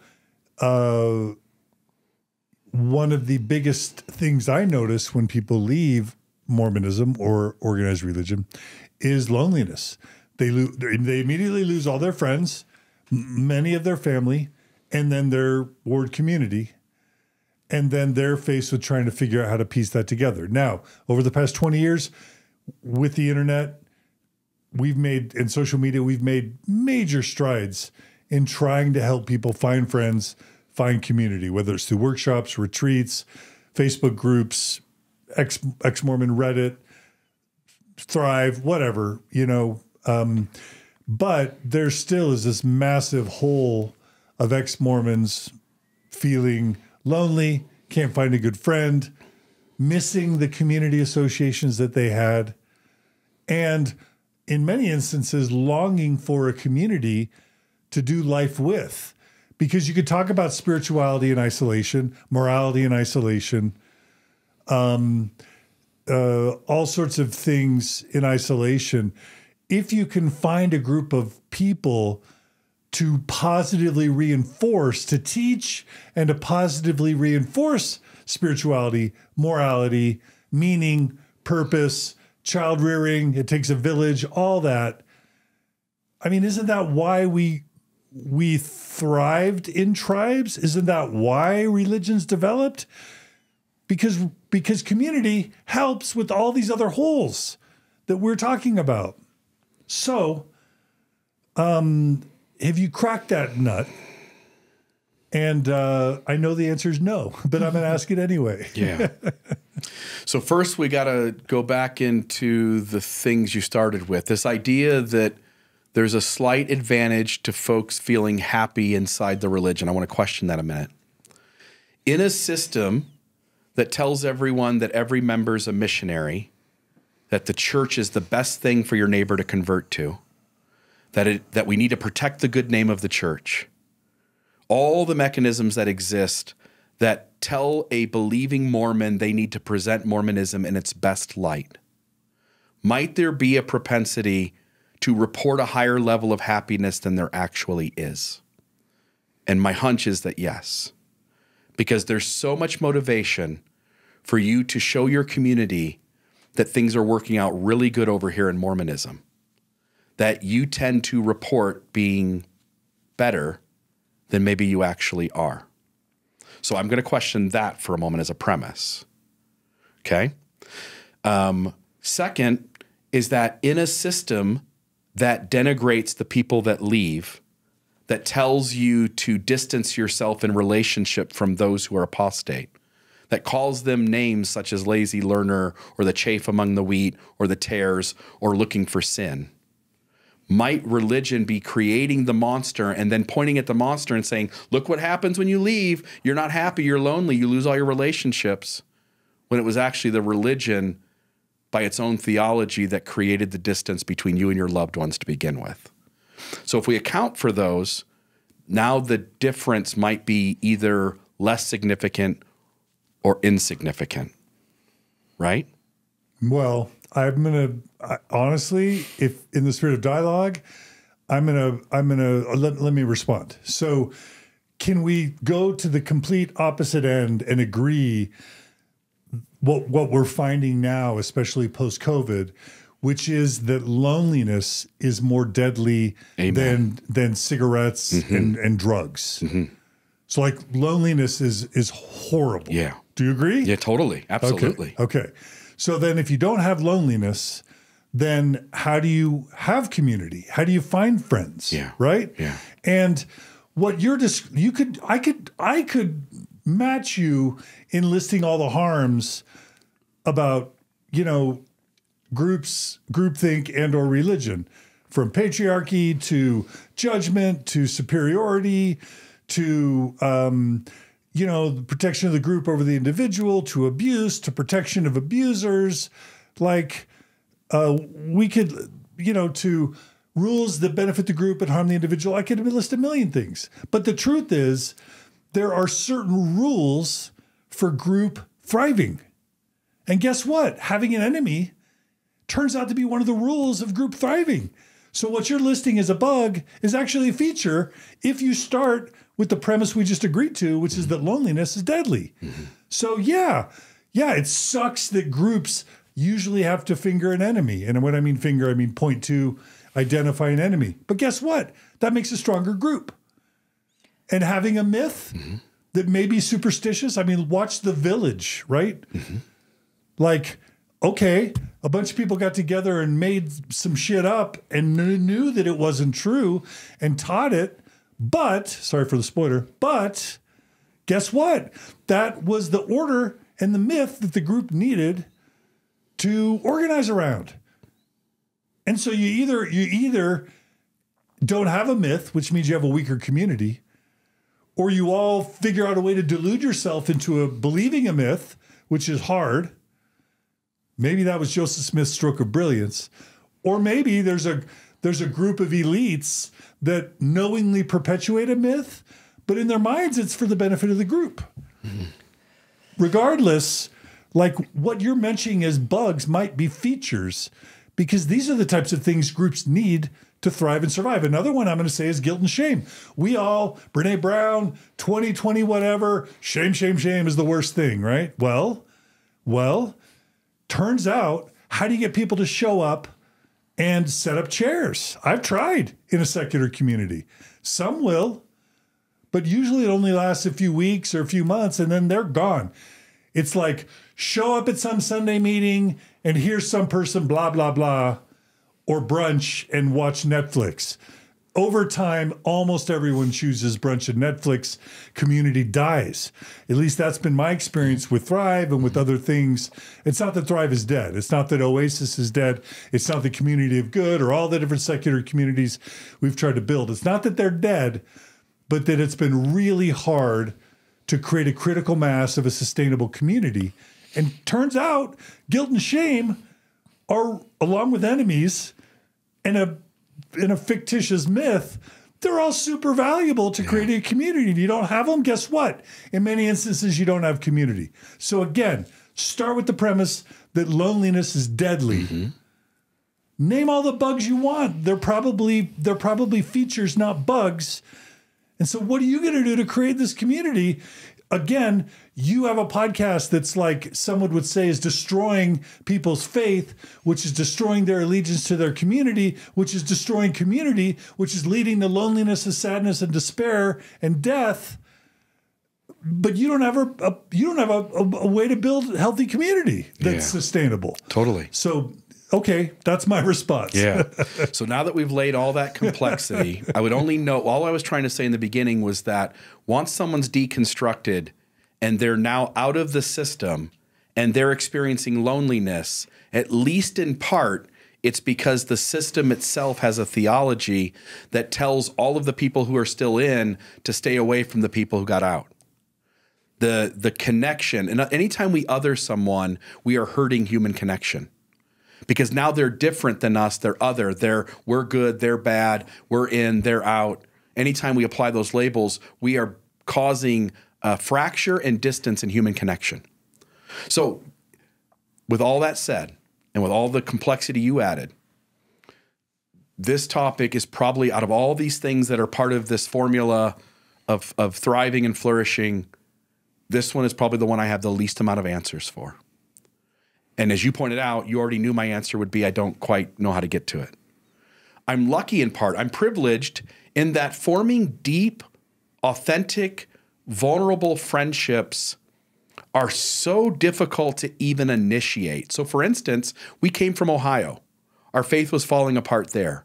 Had we left the church there and had our friends done what the church taught them and they separated from us, which for the most part, for most of them, would have been inevitable.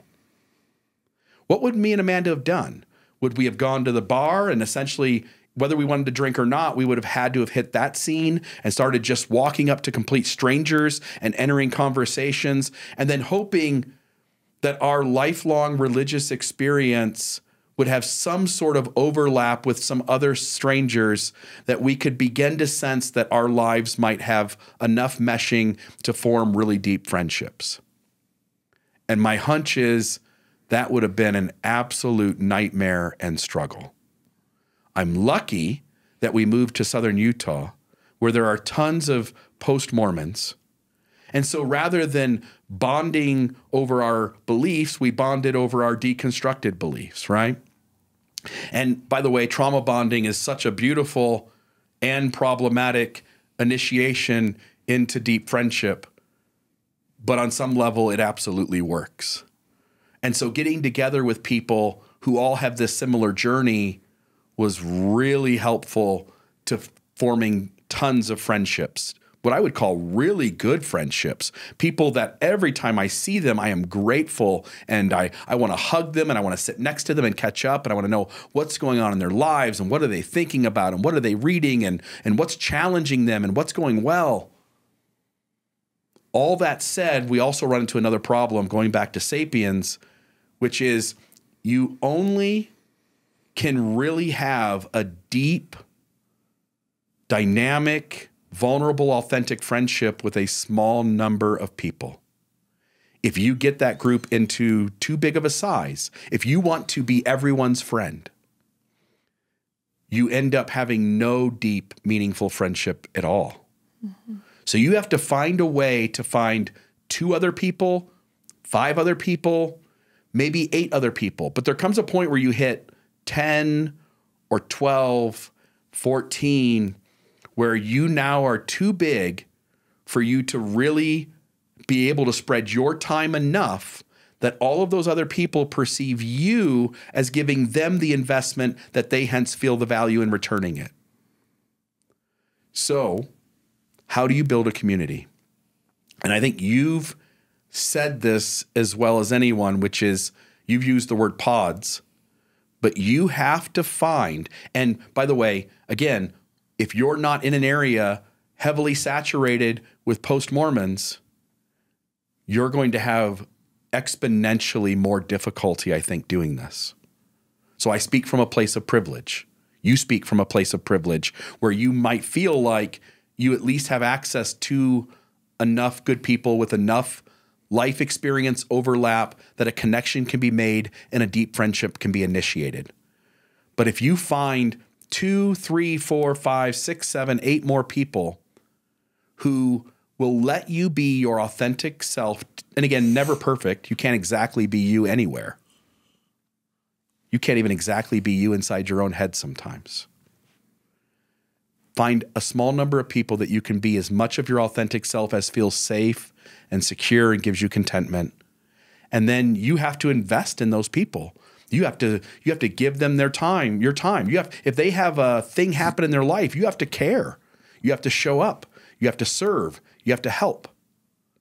Religion shames you into doing that. It tells you we have to make assignments and drop off casseroles. So there's real work involved, and this may be one of the harder facets to replicate outside the church in such a way that you feel like you're getting the human connection you need, versus being in the system, even if the friendships were superficial, because the moment you showed up as your real humanity, you were othered. So the relationship wasn't exactly real. But the benefit of even the superficial relationship can often feel real and meet that social need because you're a social creature. And hence how you find those people if you're quirky. How do you find those people if you're extremely different? How do you find those people if you're out in the Midwest and you're not near post-Mormons at all? There are so many barriers, and so many folks, as you point out, have deep emotional hurt and pain over not being able to do it. And I don't have the perfect answer. And what works for me, and it isn't exactly working. What works for me, it only works for me because I'm privileged in a place and in a situation that I couldn't recommend it as a formula because it wouldn't be almost anyone else's circumstance. And I don't want to frame all this in language of fear and negativity. We found some amazing friends. We found amazing community, and we know a lot of people who have.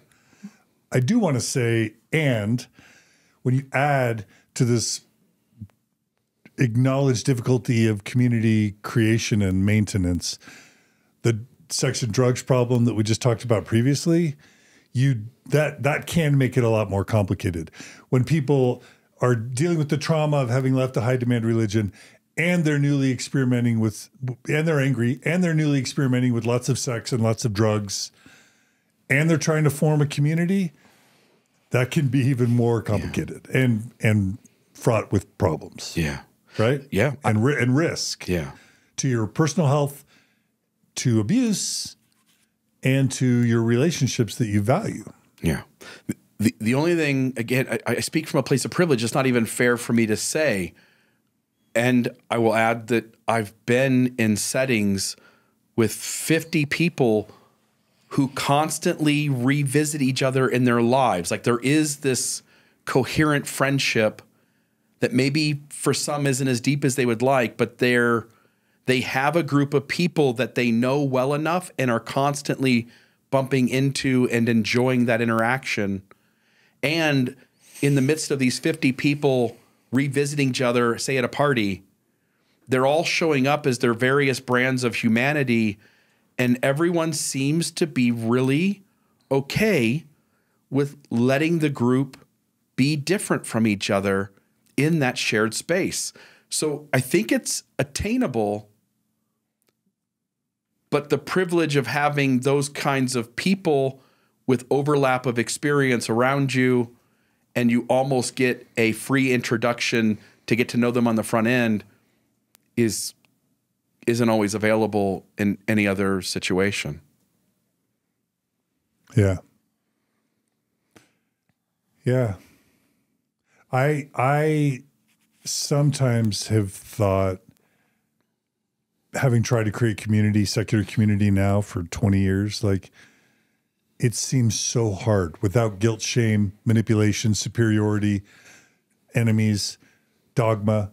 It seems almost impossible. I almost think of it like E equals MC square, or like evolution. Pick your thing that was like transformed humanity, germ theory. The person that can figure out healthy secular community, healthy sustainable community without religion, that's going to be like a sea change in humanity, if it ever happens at all. It's like electricity, like evolution, germ theory, and freaking healthy, sustainable, secular community. You know what I mean? Yeah. You know what I'm writing, the printing press. And in some sense, Bill, we were talking about this. Like, what if humanity depends on it? What if we're effing with you, me, Radio Free Mormon, Lindsay Edson Park, anyone who steps up into the, criticizing religion or high demand religion space, or helping, facilitating deconstruction.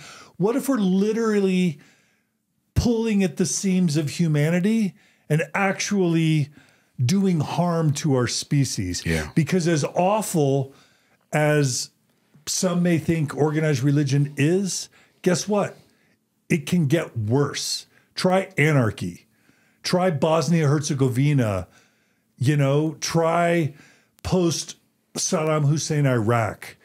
Take your pick. There is something worse than tyranny, and that's anarchy. At least with tyranny, you kind of know the rules of what's going to get you into trouble. When there's no rules and everybody's just doing whatever they want, you've just got snipers that are taking you out, and you don't even know why, or have no police you can call, right? So, like, what if we're doing harm to humanity by what we do as podcasters and as YouTubers? Yeah, I mean, it sounds extreme and alarmist, but it's possible. As you point out, these are the things that we've been thinking about for years. I don't know a better way than to value individual well-being over systemic perpetuation that includes harm. And what you just named might be true, but I don't have any choice but to push ahead and see. Margie's nodding. Wow. Why are you nodding, Margie? Because I feel that. You agree? You feel the same that Bill does? Yeah. Yeah. Do you want to expand or? Nope, that's all. Yeah, I do too, because like the idea of perpetuating lies, like you think about the movie The Village, the idea of knowingly and consciously perpetuating lies or superstitions or falsehoods, that seems untenable. It's like, if that's what's required for humanity to thrive, then maybe humanity doesn't deserve to continue. Yeah. Or if it's like, you meet these people where it's like, man, if I had a gay kid, I'd leave my church too. But because I don't, I'm staying in it. Isn't like that this a place idea of of like privilege, too? knowing indifference to large, non-insignificant, knowing indifference to the harm of non-insignificant groups of people, and just like, yeah, but that trans thing isn't my problem. That gay thing isn't my problem. That feminism thing isn't my problem. That racial thing, the police stuff, that's not my problem. And just like going with a community that's like you and that feels familiar, if that's what you have to do to be a Mormon or to be in a high demand religion, F that shiz. Yeah. So like, but that is Mormonism. The people that stay in Mormonism, a big chunk of them are bound by suspicion or indifferent to the suffering of large groups of people, or they feel like they're trying to change it from within. But that's misery. Mm-hmm. Staying in a toxic organization indefinitely to try and change it when it kills the people, its change agents, when it's known to kill its change agents. How toxic is that? Amen. So like, I'm with you. We only can press forward, but like it may be hopefully it won't be to our collective demise, but it could be. Yeah. It could be. Yeah. The thing I would add on top of that is we do have a little bit of perspective. Finland was just voted the country with the best individual well-being, like the citizens reported being the happiest, safest, securest, life opportunities, healthcare, chances to be themselves 6 years in a row. Now, who is second, third, fourth, fifth, sixth? It's those same countries right around it. Norway, Denmark, Switzerland, Sweden, Denmark. Yes. What is unique about that block? One is, if I'm not mistaken, they're on the modern moment, they are much more atheistic. More secular, yeah. Mm-hmm. Which seems to indicate that a deconstruction of religion does have a trajectory of ending with more happiness and self-contentment. And the society seems to function great. Also, if we go into their history, if I'm not mistaken, we're tied into sort of like the Northmen and the Vikings. It's sort of a different history. That block of countries comes from a different past than everyone else. And it might be worthwhile to dive into both how those countries in the modern moment operate. What is it that makes those countries unique? Because if it was just Finland and the other ones were somewhere in the middle or lower, then you would sense like, oh, it's just a coincidence, or maybe Finland's unique. But it is the very people who populated those geographic locations who have some sort of historical, evolutionary of some sort advantage, that they are producing safe places where people are happy and content.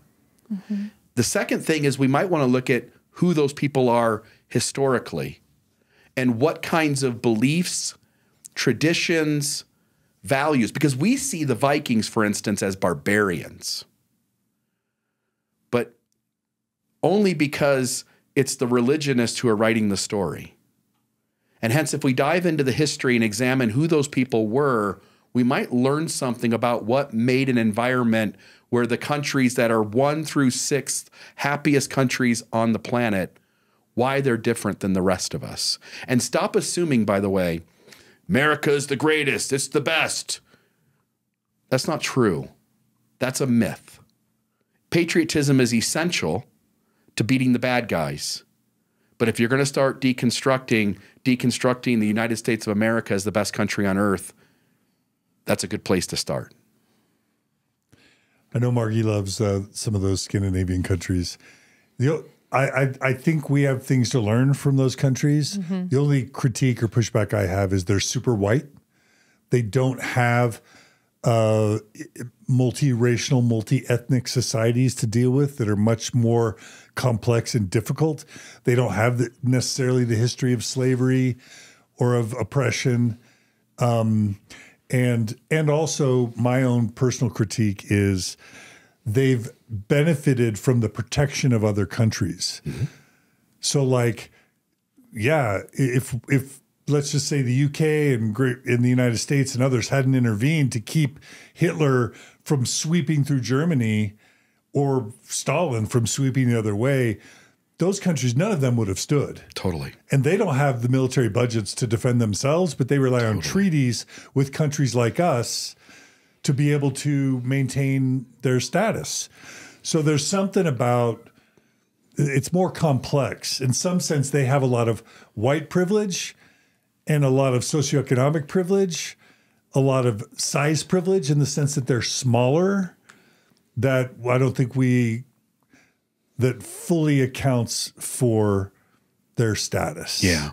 We sort of intuitively grasp that there are certain democratic countries who would stay inside their own lines sort of forever, right? If Great Britain and America were left alone, for instance, you sort of intuitively perceive that neither one of them is going to go fight for more space. They might, in democratic ways, engage countries such as provinces that have been adopted into the United States but aren't states yet, right? We sort of intuitively get that the countries that play by certain rules aren't fighting over boundaries anymore. They might be having influence and sending delegates and trying to change other countries' political systems, granted. But they're not trying to increase the size and scope of who they are. And so maybe on that angle, we ought to sense that what the world needs is that really, on some level, democracy does need to win, so that all countries are willing to stay in their own lines. And at that point, I think now you can start to have a conversation about how that block of countries works together with others to use that as a model for how all of us across the world have to get to a point, if we're going to solve these problems, of staying in our own lines and valuing each other and working together as a world society. Yeah. And just to leave this topic, the last thing I'll say is we tried super hard. Thrive has been an attempt to create secular community within the post-Mormon space.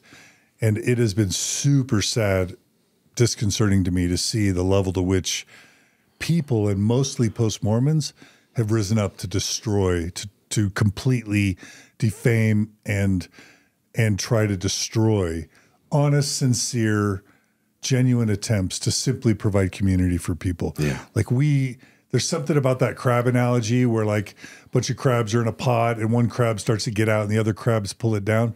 Even as post-Mormons, sometimes we're so effing toxic and self-destructive. Yeah. And it's been super disheartening to see post-Mormons come out of the woodwork to try and destroy other people trying to do good, and specifically people who try and create community by people that you would think would be fans of such attempts, but inexplicably they're destructive forces. And Thrive is still thriving in many ways, but it's been super sad for me to see. That adds just an extra layer of complexity that I just wanted to call out. I'm ready to move on. Yeah. I would only say to that, I 100% agree with you. I don't really have anything to add, but we ought to, again, respect each other's differences and values. Almost every difference of opinion or conflict is value-oriented. And one value may not be worse than another. And if we understand other people's values, maybe we can understand why they do life differently than us. Yeah. Okay, so if you study psychology, especially psychology in the 50s and 60s and 70s, there's this idea of existentialism. There's a whole movement of psychology called existentialism, and it all revolves around how do we deal with death. Yeah. And as religion's on the decline and secularism's on the rise, that spotlights one of the biggest issues that we have as a species. It's like juxtaposing our self-awareness as conscious creatures with the realization that we and those around us who we love die. And that's one of the main value propositions of religion, is that it presents itself as a solution to the mortality and the death problem. It says, hey, don't worry about it. Not only are we going to tell you who you are and give you spirituality and morality and meaning and purpose and community, we're going to tell you what happens when you die. And guess what? It's going to be great if you pay us a lot of money and do everything we say. Yeah. That's the rub, right? And so they control death, but they plug that hole of death because you get all these Mormons that'll say, my dad died, I'm fine. I'm going to see him in, a few years. Or death's not bad. Death's a celebration. He's on to a better place. So Bill and Amanda, if you want to add, let's end. And we've got 20 minutes.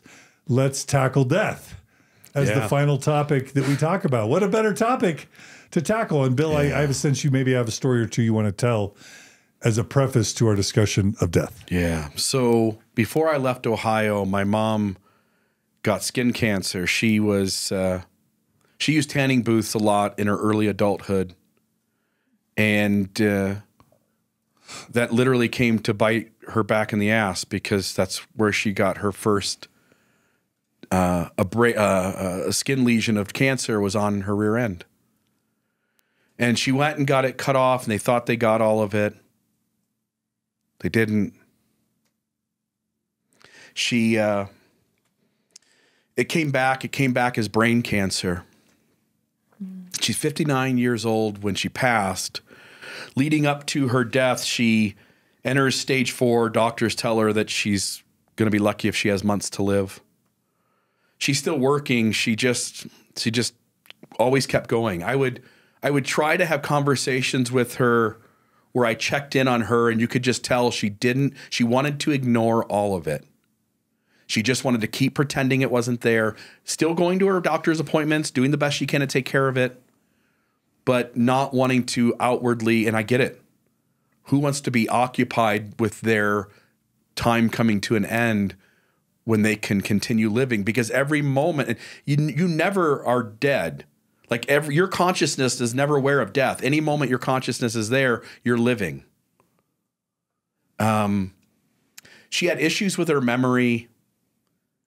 She went into the hospital at one point, and I flew into Ohio to visit. My dad was hysterical, falling apart.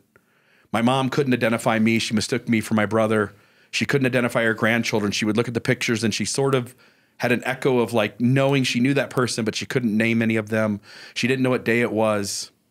And we thought, oh my gosh, this is the way it's going to go down. This is horrific.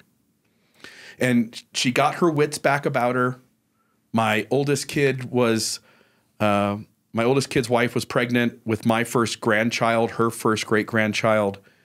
And she convinced my dad to let her fly by herself from Ohio to Vegas, get out of the airport, get herself to the rental car place nearby, get a vehicle, go to the casino/hotel to stay at, leave the next morning and come to southern Utah, 2-hour drive, and see her first great-grandchild as she's getting ready to die. And it was a horrific experience. The next day, we're at the hospital. My daughter-in-law had just given birth, and now this is 2 days later, and it's the day to go home, and my mom is supposed to show up at 1 o'clock, and she doesn't. So we start panicking. I call my dad and my brother back in Ohio, and I say, what's going on here? Mom's not here yet. We try to call her. She's not answering her phone. My dad convinces the hotel to do a wellness check. They go to her room. She's not there, but all of her bags are. She was supposed to be checked out at 11 o'clock. They don't have the hotel reserved for the day.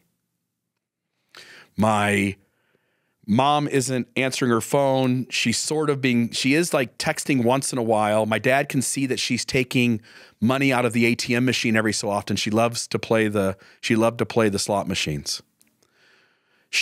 What ends up happening, my dad can trace the chain of events by seeing when things happen, such as when she checked into the hotel, when did she pick up the rental car. She gets into the airport, plane lands on time. It takes like 4 hours for her to get from the airport to the rental car company, which makes no sense at all. It takes another 2 hours when it should have taken 15 minutes for her to get from the rental car company to the hotel.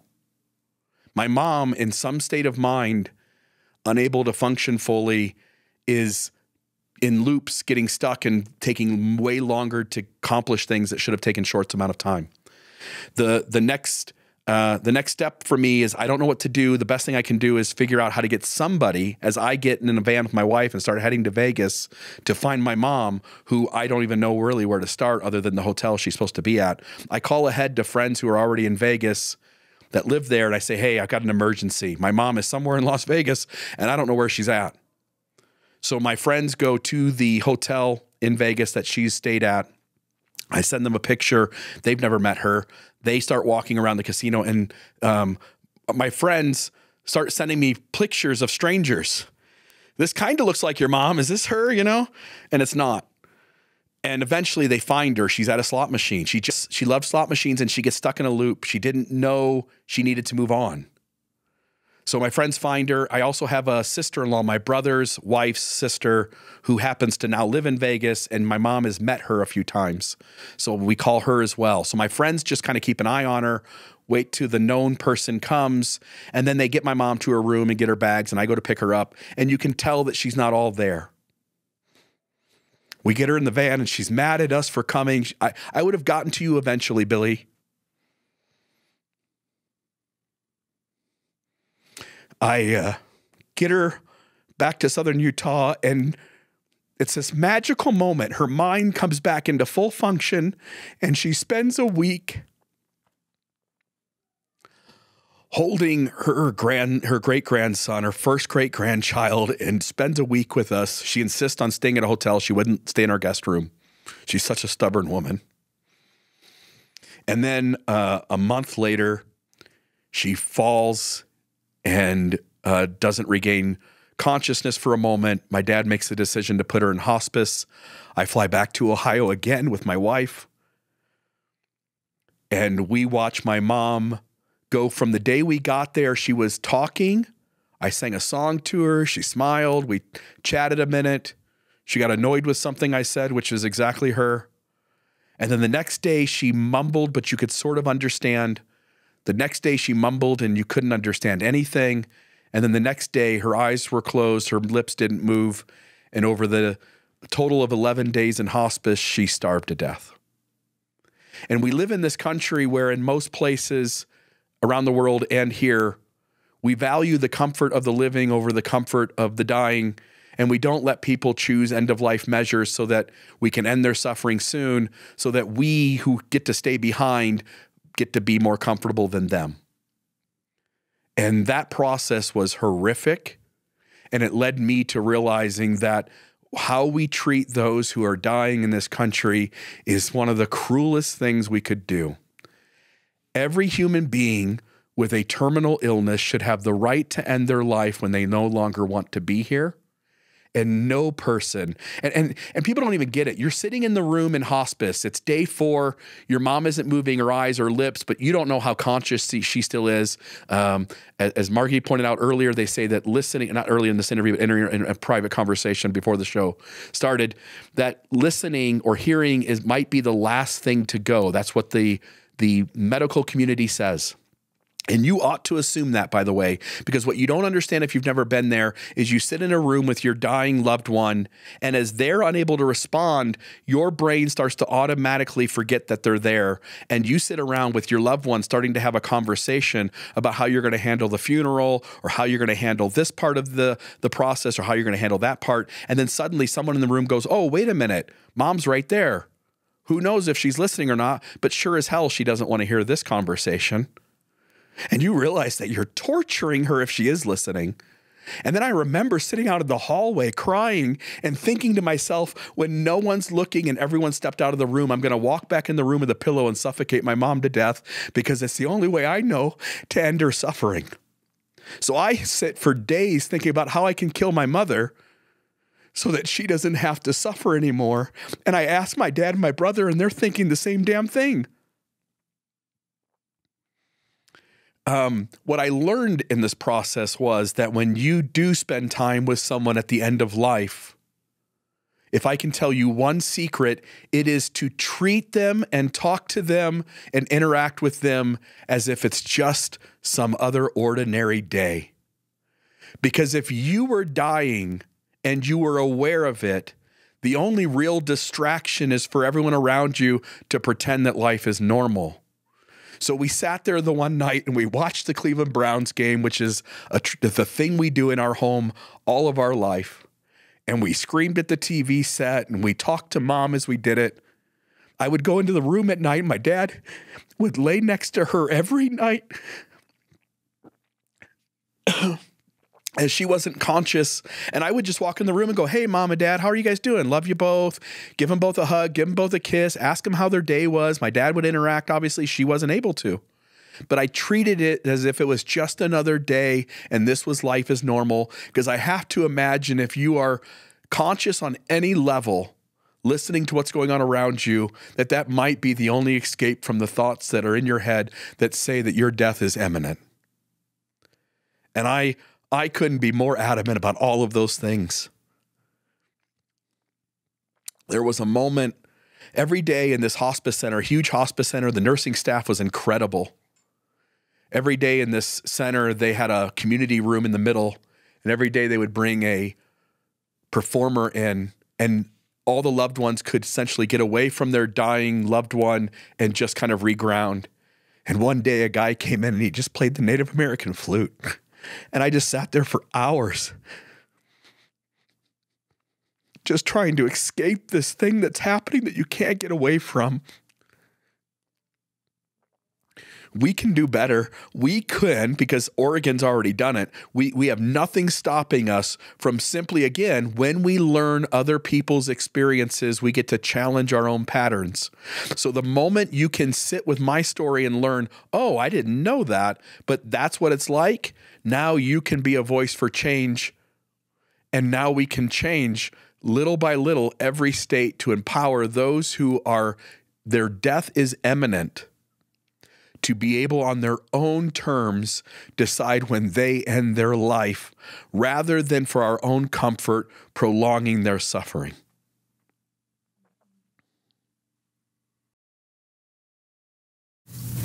Well, that is a beautiful story and very heartwarming, and a passionate plea for physician-assisted end-of-life care. Jack Kevorkian wasn't an evil man as religion told you. Jack Kevorkian was doing some of the most compassionate work on planet Earth. We want to certainly try to have things in place so that folks who feel hopeless, who could have resolved their hopelessness had they had the support, love, and encouragement, could do so. We don't want to give everyone the ability to just take their life. But when when life is anguish and misery and pain and suffering, and there is no hope that that can go away, we ought to respect that death might be, when we in religion say they're at peace now, might we take that literally? Men. Yeah. So my understanding of what I know about hospice, I did work in a long-term facility for 15 years as a nurse's aide, is comfort care, which they give you morphine and Roxanol, which shut your body down. So in essence, hospice to me is doing what Dr. Kevorkian did. So if we can give Roxanol and morphine enough to slow all your functions down, because you're at that point, you're dying. So why can't we, like Bill said, use euthanasia? Your person is already dying. This hospice facility was beautiful. If you were there for 2 to 3 days, 6 days, 10 days, 11 days, to be in a hospice unit is not okay. Like he said, his mom starved to death because she cannot eat. And I slept in the next room while it happened. Why is that okay? To watch your mother starve to death when it's no problem to take your old sick dog to get killed?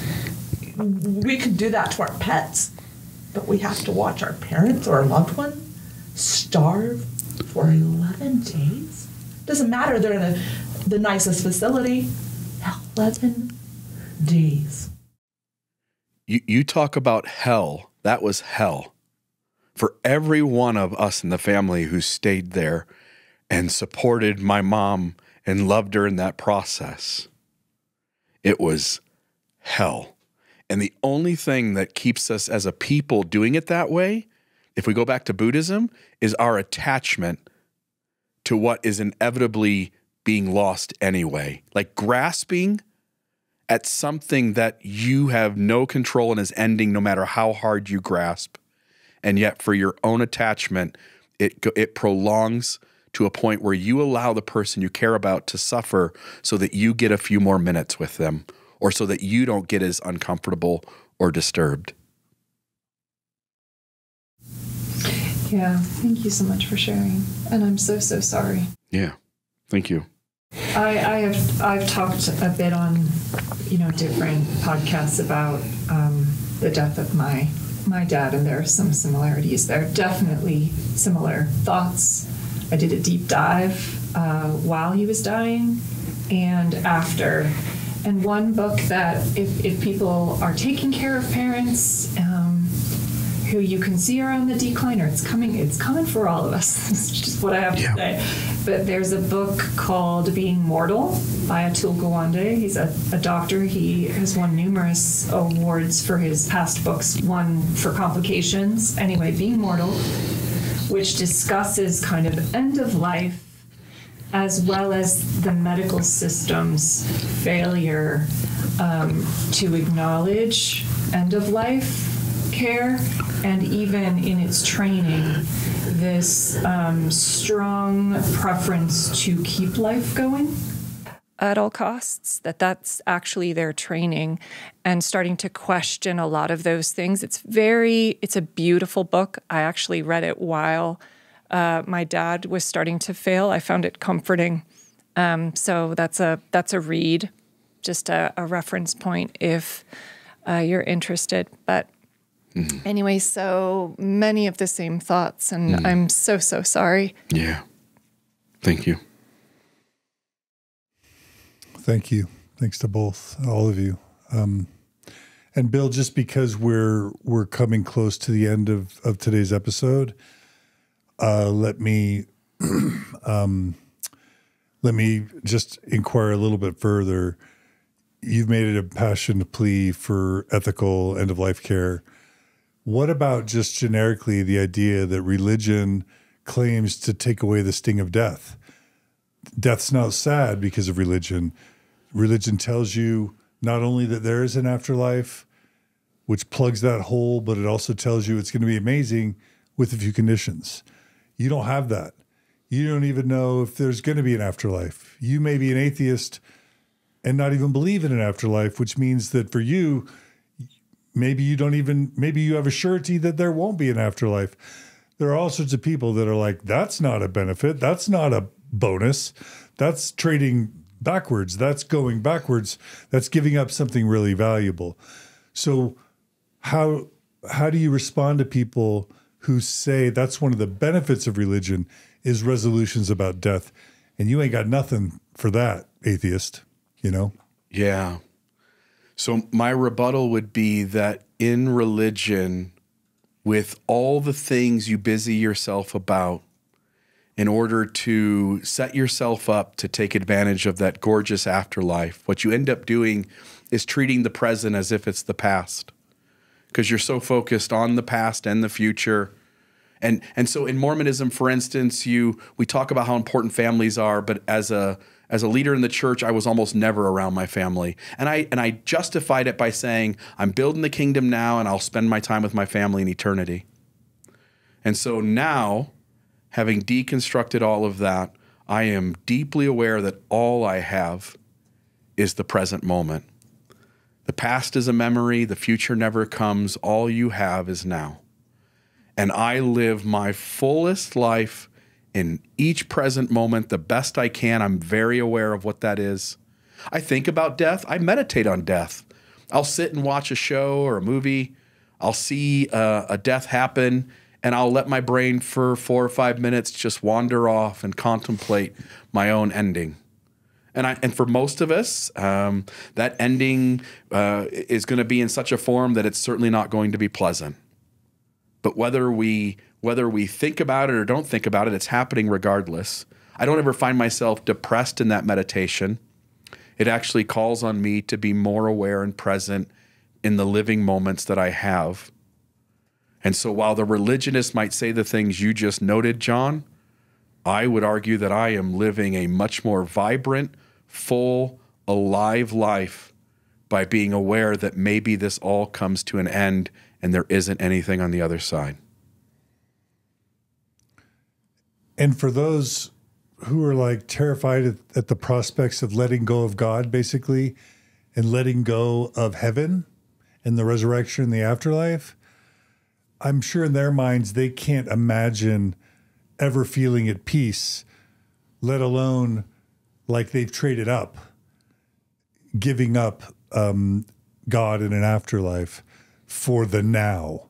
I think unless you've really done the work and done the work to become comfortable and even to like the idea of focusing on the now, and I agree, that's what brings you give up something that may or may not be true that's in the future for the chance to optimize what is sure, which is what you have in the present moment. Like, that's the benefit.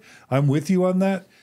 How can any of you give consolation to those who feel like there's no way I'm going to feel better about my existence, adopting a focus on the now when I'm giving up reassurances about the afterlife? Every one of us is scared because the system told us to fear what happens if we let go of belief. We've been prompted, inoculated, taught, and programmed to think that losing our faith would end with such horrible things happening. And life is messy, whether you're religious or not. What I know is that all we ever have our entire life is the present moment, and everything else is a mirage. Amanda, anything you want to add? No, I think that summed it up pretty good. Margie, any questions or follow-up? No? Mm-mm. Okay. Well, that is, I mean, for many, that is the big question. That's what drives belief in God, drives religion, drives commitment, is death and the afterlife and heaven and all that. So, didn't you fear that at one time? What would happen if you lost it all? Oh, yeah, of course. And now looking at it from where you're at, having both perspectives, was it as scary as you were taught to think it was? I mean, what I realized is once I started pulling on the thread of religious certainty and the things that I had been taught that turned out to be false, I realized that I had the illusion of certainty. That, like, I could feel pacified by some story that someone told me about God in an afterlife. But did I really know it was real? It could have just been as made up as the golden plates and Angel Moroni and the Book of Abraham. So what I realized is I wasn't really giving up certainty. I was giving up the illusion of certainty. And what I was trading for the illusion of certainty that wasn't real was like 10% of my income and many, many hours a week, not to mention the constant guilt and shame and fear and all these duties and obligations that really are building up a $250 billion organization at the expense of my remaining time on this earth. Yeah. So, like, I feel like I gained everything and lost nothing because what I was believing in was an illusion. Now, some people feel like that's fine. If it's an illusion that makes you feel better, go with the illusion. And that goes back to this question about happy. There is a sense of kind of illusory happiness, kind of like blind ignorance, foolish happiness, where you just don't know better. And so you're happy. But I don't want to live in that world. I don't want to live in that existence. No. For me, an unexamined life isn't worth living, probably. Or it's less worth living than an examined life that's as rooted in reality as possible. And for me, that's what informed consent is about. That's what Mormon Story is about. I think that's what Mormonism Live and Mormon Discussion and what you're trying to do in your life mission is about, is helping people stand in reality and live their best life with the time they have left, right? I've never felt more alive. Yeah. Yeah. That's not a bad quote to end with. Margie? Yeah, let's go with it. Yeah? Amanda? I agree. Yeah? Mm-hmm. Amen? Amen. Can I get an amen? Amen. Amen? Amen. Amen. All right. Well, Bill and Amanda Reel, we did it. You did the 9 whatever hour Mormon Stories interview. What do you think? I'll tell you, I hope it's helpful. I hope that someone resonates with the things we talked about in each of the 3 episodes, and that it's helpful to folks feeling empowered to be a better version of themselves and a more honest version of themselves. And I also hope that you find contentment and happiness in doing that. Thanks, my brother. And I just want to say on behalf of a huge progressive and post-Mormon community, tens of thousands, if not hundreds of thousands of people, you both have played a crucial role in so many people's journeys and awakenings. And I just, on behalf of this community, I brought you here primarily to honor and thank you for your contributions, because while I know you love what you do, it also comes at a great personal sacrifice. Yeah. So thank you. You're welcome. Thank you. Thanks, Amanda. Thank you. And I am in awe of you guys and of the supporters. And so thank you to you and Margie, and thank you for supporters of all of us working together to strive for betterness. Yeah. Love it. Thank you. And hopefully we'll honor you guys tonight. And we plan on recording tonight and then releasing it later as well. But I hope we have a great evening tonight. It'll be fun. And and then just end by telling everyone about the Mormon Discussions Network and how people can support you and all the worthy endeavors that you sponsor. Because it's not just you, and believe it or not, it's not just Radio Free Mormon. There's more. Yeah. So tell people how they can support you. Yep. So you go to Mormon Discussions with an S on the end.org. On that landing page, you will see the listing of podcasts, thumbnails of podcasts that we offer. Most of them deal with facets of Mormonism, but we even have podcasts such as the Almost Awakened podcast that really sort of avoids as much as possible talking about Mormonism and really helping folks with kind of second half of life tools. Reference there to Richard Rohr. You can go to mormondiscussionpodcast.org. That will have the audio content of all of our podcasts. And then every podcast has its own unique website where if you just want to be a fan or follower of any particular one, such as Radio Free Mormon, Rameumptum Ruminations, or others, you can do that. I would also suggest our YouTube channel. If you go on YouTube and look for Mormon Discussion INC Incorporated, you'll find our channel. You can subscribe and follow there. We would deeply appreciate you coming on board as a subscriber. And you'll see all of our content there for the hosts, that most of them who are publishing their content to YouTube. And I just hope that our content is helpful to you on your journey, regardless of where you're at. Beautiful. All right. Thanks, Bill. Thanks, Amanda. Thank you, my friends. I wish you both health, happiness, and prosperity in what you do. Ditto it back at the two of you. And if you at least several decades of continued financial success and sustainability in what you do. Love it. Thank you, Mom. Thanks, Amanda. Thank you. Thanks, Margie. So great to have you. My pleasure. All right. Yeah. All right. Thanks, everyone. Please support Bill and go to mormondiscussions.org and please provide them with your financial support. And also your subscriptions to Mormonism Live and to their YouTube channel helps, and Facebook, their Facebook group. All that helps with the algorithms, helps to get them out there. So please support them in all the ways. Thanks to everyone who supports Mormon Stories and the Open Stories Foundation. We couldn't do this without you. So again, thanks for all that. Please be good to each other. Please be kind to each other.